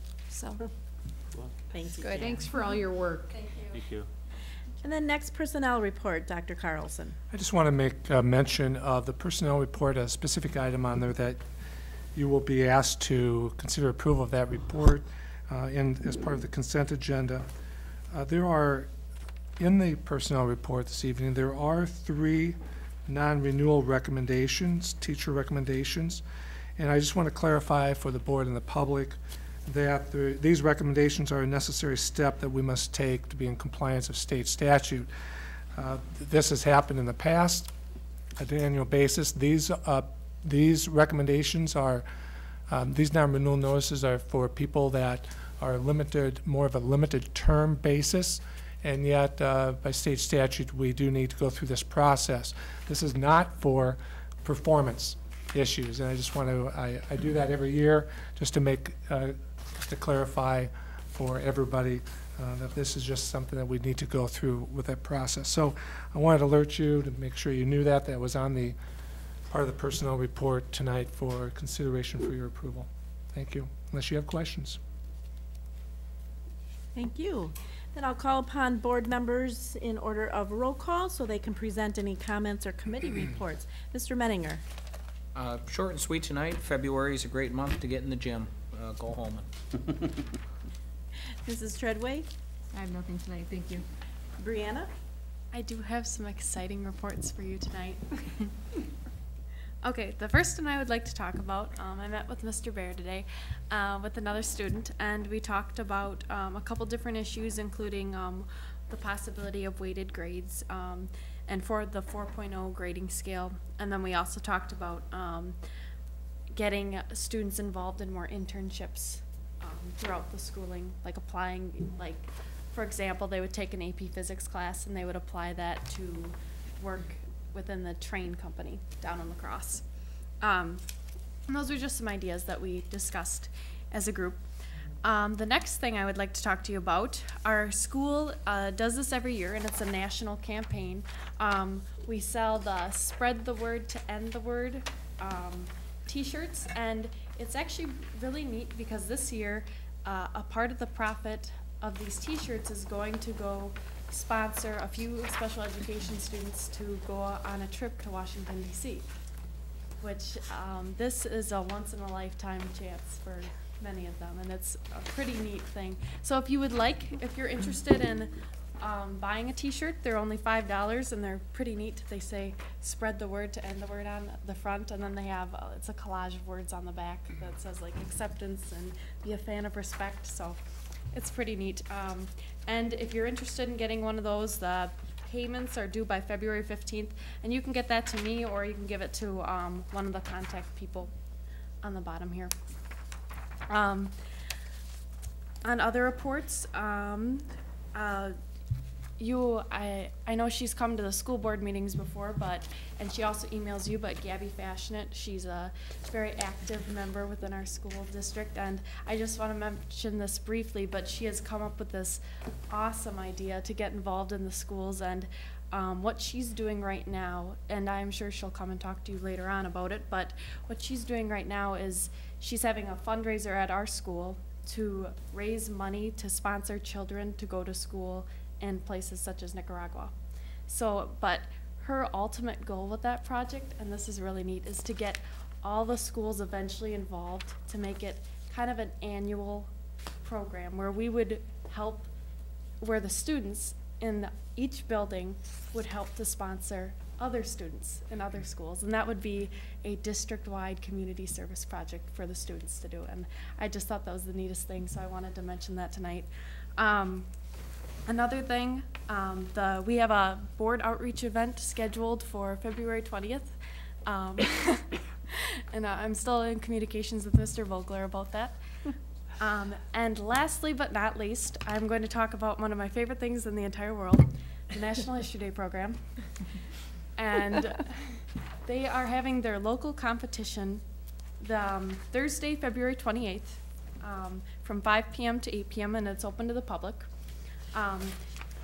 You get to they have what's called a soup and a bread bowl, and they sell soup to raise funds for students to compete at the regional, state, and national levels. And this is a program that is very close to my heart.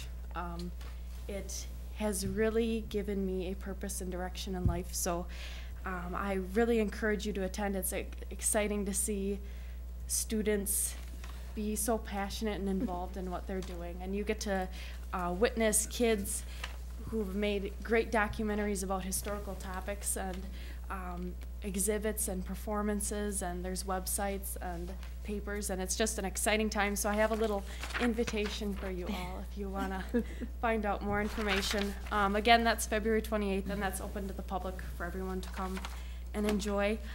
Otherwise, that's all I have for reports tonight. Thank you. Thank you. I always enjoy all the good stuff you have going on and are reminding us about, so thank you. Mr. Dunlap. And also on February 28th is the spring sports meeting already. Oh, spring That's going to sports. happen there. They have the introduction to the new coaches and all the rules, etc. And in roaming around the last couple of weeks, I did happen to see on the news in one of the states I was in, and that was Florida, that they spend just under $6,400 a year per student. Mm-hmm. And they were froze there about 5 years ago, and they've been trying to get that back up to. So it takes a look at something like that, and just realize how lucky we are, and how much we get to give our kids, and how important it is to them. And it was a real topic of conversation down there right now, and I thought it was amazing that we're at almost $11,000 or $11,000, and they're at $6,400. Wow. Is that it? That's it. Thanks. Mr. Gittens. No comment. Mrs. Jagosinski? Just a couple of things. I will be spending Wednesday, March 13th at WASB Day at the State Capitol, hopefully with Kate, and getting to listen and be listened to by our state legislators, because like others, sometimes we feel like we're not listened to, so maybe they will listen to us as school board members. So that's on a Wednesday. We will be spending the day down there. And then also on March 21st is the Renaissance Dinner at Drugan's. And it's never too early to put in a plug for anyone who wants to buy tickets to my table. I'll wait on you and bring you tips or shrimp or whatever you want to order. And it's a really wonderful fundraiser for the Renaissance program at the high school, and it's so fun. And you get to watch really excited waiters and waitresses sing to you and do all kinds of goofy tricks for tips to raise money for Renaissance. So if you would like to buy a ticket for the dinner, which also includes rounds of golf in the summer, and I don't know the exact price, I think it was like $20 last year. Let me know, Bob. I think it's 30. 30? All right, it's 30. At your table, maybe, not mine. Are you putting the administrators on notice that they should have a copy of the school song? They should. Yes. They're ready to sing it? Yes, they should, because I think last year there was some hesitance by some of the administrators to sing the school song. So they have plenty of time to learn that, get copies of the lyrics, and get in tune. So anyhow, that's March 21st. It's a Thursday, and it's really fun. So if anybody would like tickets, there are plenty of waiters and waitresses out there who will be vying to sell you those, but I asked first, remember that. So I think that's all I have. Okay. And Mrs. Mayer. Don't you love our board? I love our board. I love our student representative. Our t-shirt is so incredible. If you don't know what that means, I'm just gonna say it. It's retarded. We have got to stop saying retarded. And this is a t-shirt that bans that. And for only $5, that $5 goes to a cause where we stop saying that. And as parents out there, we raise our sons and daughters to stop it, just stop it. That's it. Well, thank you. And unfortunately, I'm not going to be able to go with you on March 13th to Madison, because I will be in the Twin Cities for a Governance Day in the Twin Cities, Minnesota, where the governor there has pledged to put back all but a few $1 million of the cuts that K-12 education received in the last few years. And I think it was $80 million in additional funds to higher education. So I get to go and have the pleasure of listening to that, but just think about that when you go to Madison, and give them some ideas that they could be doing that sort of thing for us too. Give them ideas. Yep. And I also just wanted to acknowledge, under kind of good of the order, that Mr. Bear has been long working with that gray hair. He's a proud grandpa this weekend, little baby Owen. Congratulations, Mr. Bear. You're gonna love it. I just love it. So, being a grandparent. Other items under board reports. we have upcoming board meetings. February 18th is the special board meeting. February 25th is our regular board meeting, March 11th. And then the candidates forum on March 18th. It's Monday, March 18th at 7 o'clock. March 25th is our regular board meeting, and April 4th, there is a legislative forum run through CISA 4 in West Salem. And then April 8th is our regular board meeting. And then we do have 3 school board administrative rules and policies for your consideration and discussion: data management, community staff, student involvement in decision making, and news media services at board meetings. So any input, thoughts, discussion for those would be coming to the Personnel and Governance Committee. I just have one question on 8.4C. We recently had done that in December and approved that, and I was just wondering why that was back before the board. The news media? Yes. If you look at that policy, you will see that it was recently approved 12/17 of 12. And I'm just wondering why that would be back before the board. Follow up on that, Mr. Miniger. Okay. Thank you. Thank you. Good catch on that. So then, moving on, if there aren't any other discussions on the other items. Can I just clarify? It's not that I don't want the news media here. I just Yep. thought it odd that it's back up first. So just to, thank you. There's no misunderstanding there why I'm asking the question. Yep. And then consent agenda items. So we have a number of items on the consent agenda: the personnel report, financial claims and accounts, the checking account services bid, the private school noon transportation contacts, which you received information at the last meeting on those last 2, and then also the WIAA Boys Swimming Cooperative Team Agreement Renewal, and Human Resources Handbook Language Revisions that were included. And those are all the round 2 language that you saw in your packet. So I would entertain, unless someone I'm going to has- ask for a holdout on 9.3. 9.3, which is checking account services bid. So, any others to pull out? Seeing none, then I would entertain a motion to approve the consent agenda items with the exception of 9.3. I would so approve. Is there a second? Second. And discussion on those. Seeing none, all those in favor, please signify by saying aye. Aye. Oppose nay. Motion passes. Then financial claims and accounts. I would entertain a motion to approve item 9.2, financial claims and accounts. It's 9.3. I'm sorry, 9.3, yes, thank you. Is there a motion? I so move. Is there a second? Second. And discussion. And are you just going to abstain? I'm just going to abstain. Yes, that is correct. I'm abstaining from. Thank you, So the that's record what I could show that figured. I've abstained on 9.3. So, okay, a motion has been made and seconded to approve the checking account services bid as presented. All those in favor, please signify by saying aye. Aye. Opposed, nay. Motion passes with 1 abstention. Thank you. Thank you, Mr. Menninger. Then I would entertain the executive session. Mrs. Treadway, if you would read that, please. Make a motion to move, I can't even talk tonight, I'm sorry. I make a motion to move into executive session. Be resolved that the Board of Education moves to executive session as per Wisconsin statute 9.851C for the purpose of reviewing the district administrator's performance evaluations. Is there a second? And a motion has been made and seconded. Would you do the roll call, please, Mrs. Treadway? Anita? Tim Menninger? Yes. Myself, yes. Gary Dunlap? Yes. Joe Gittens? Yes. Cheryl Hancock? Yes.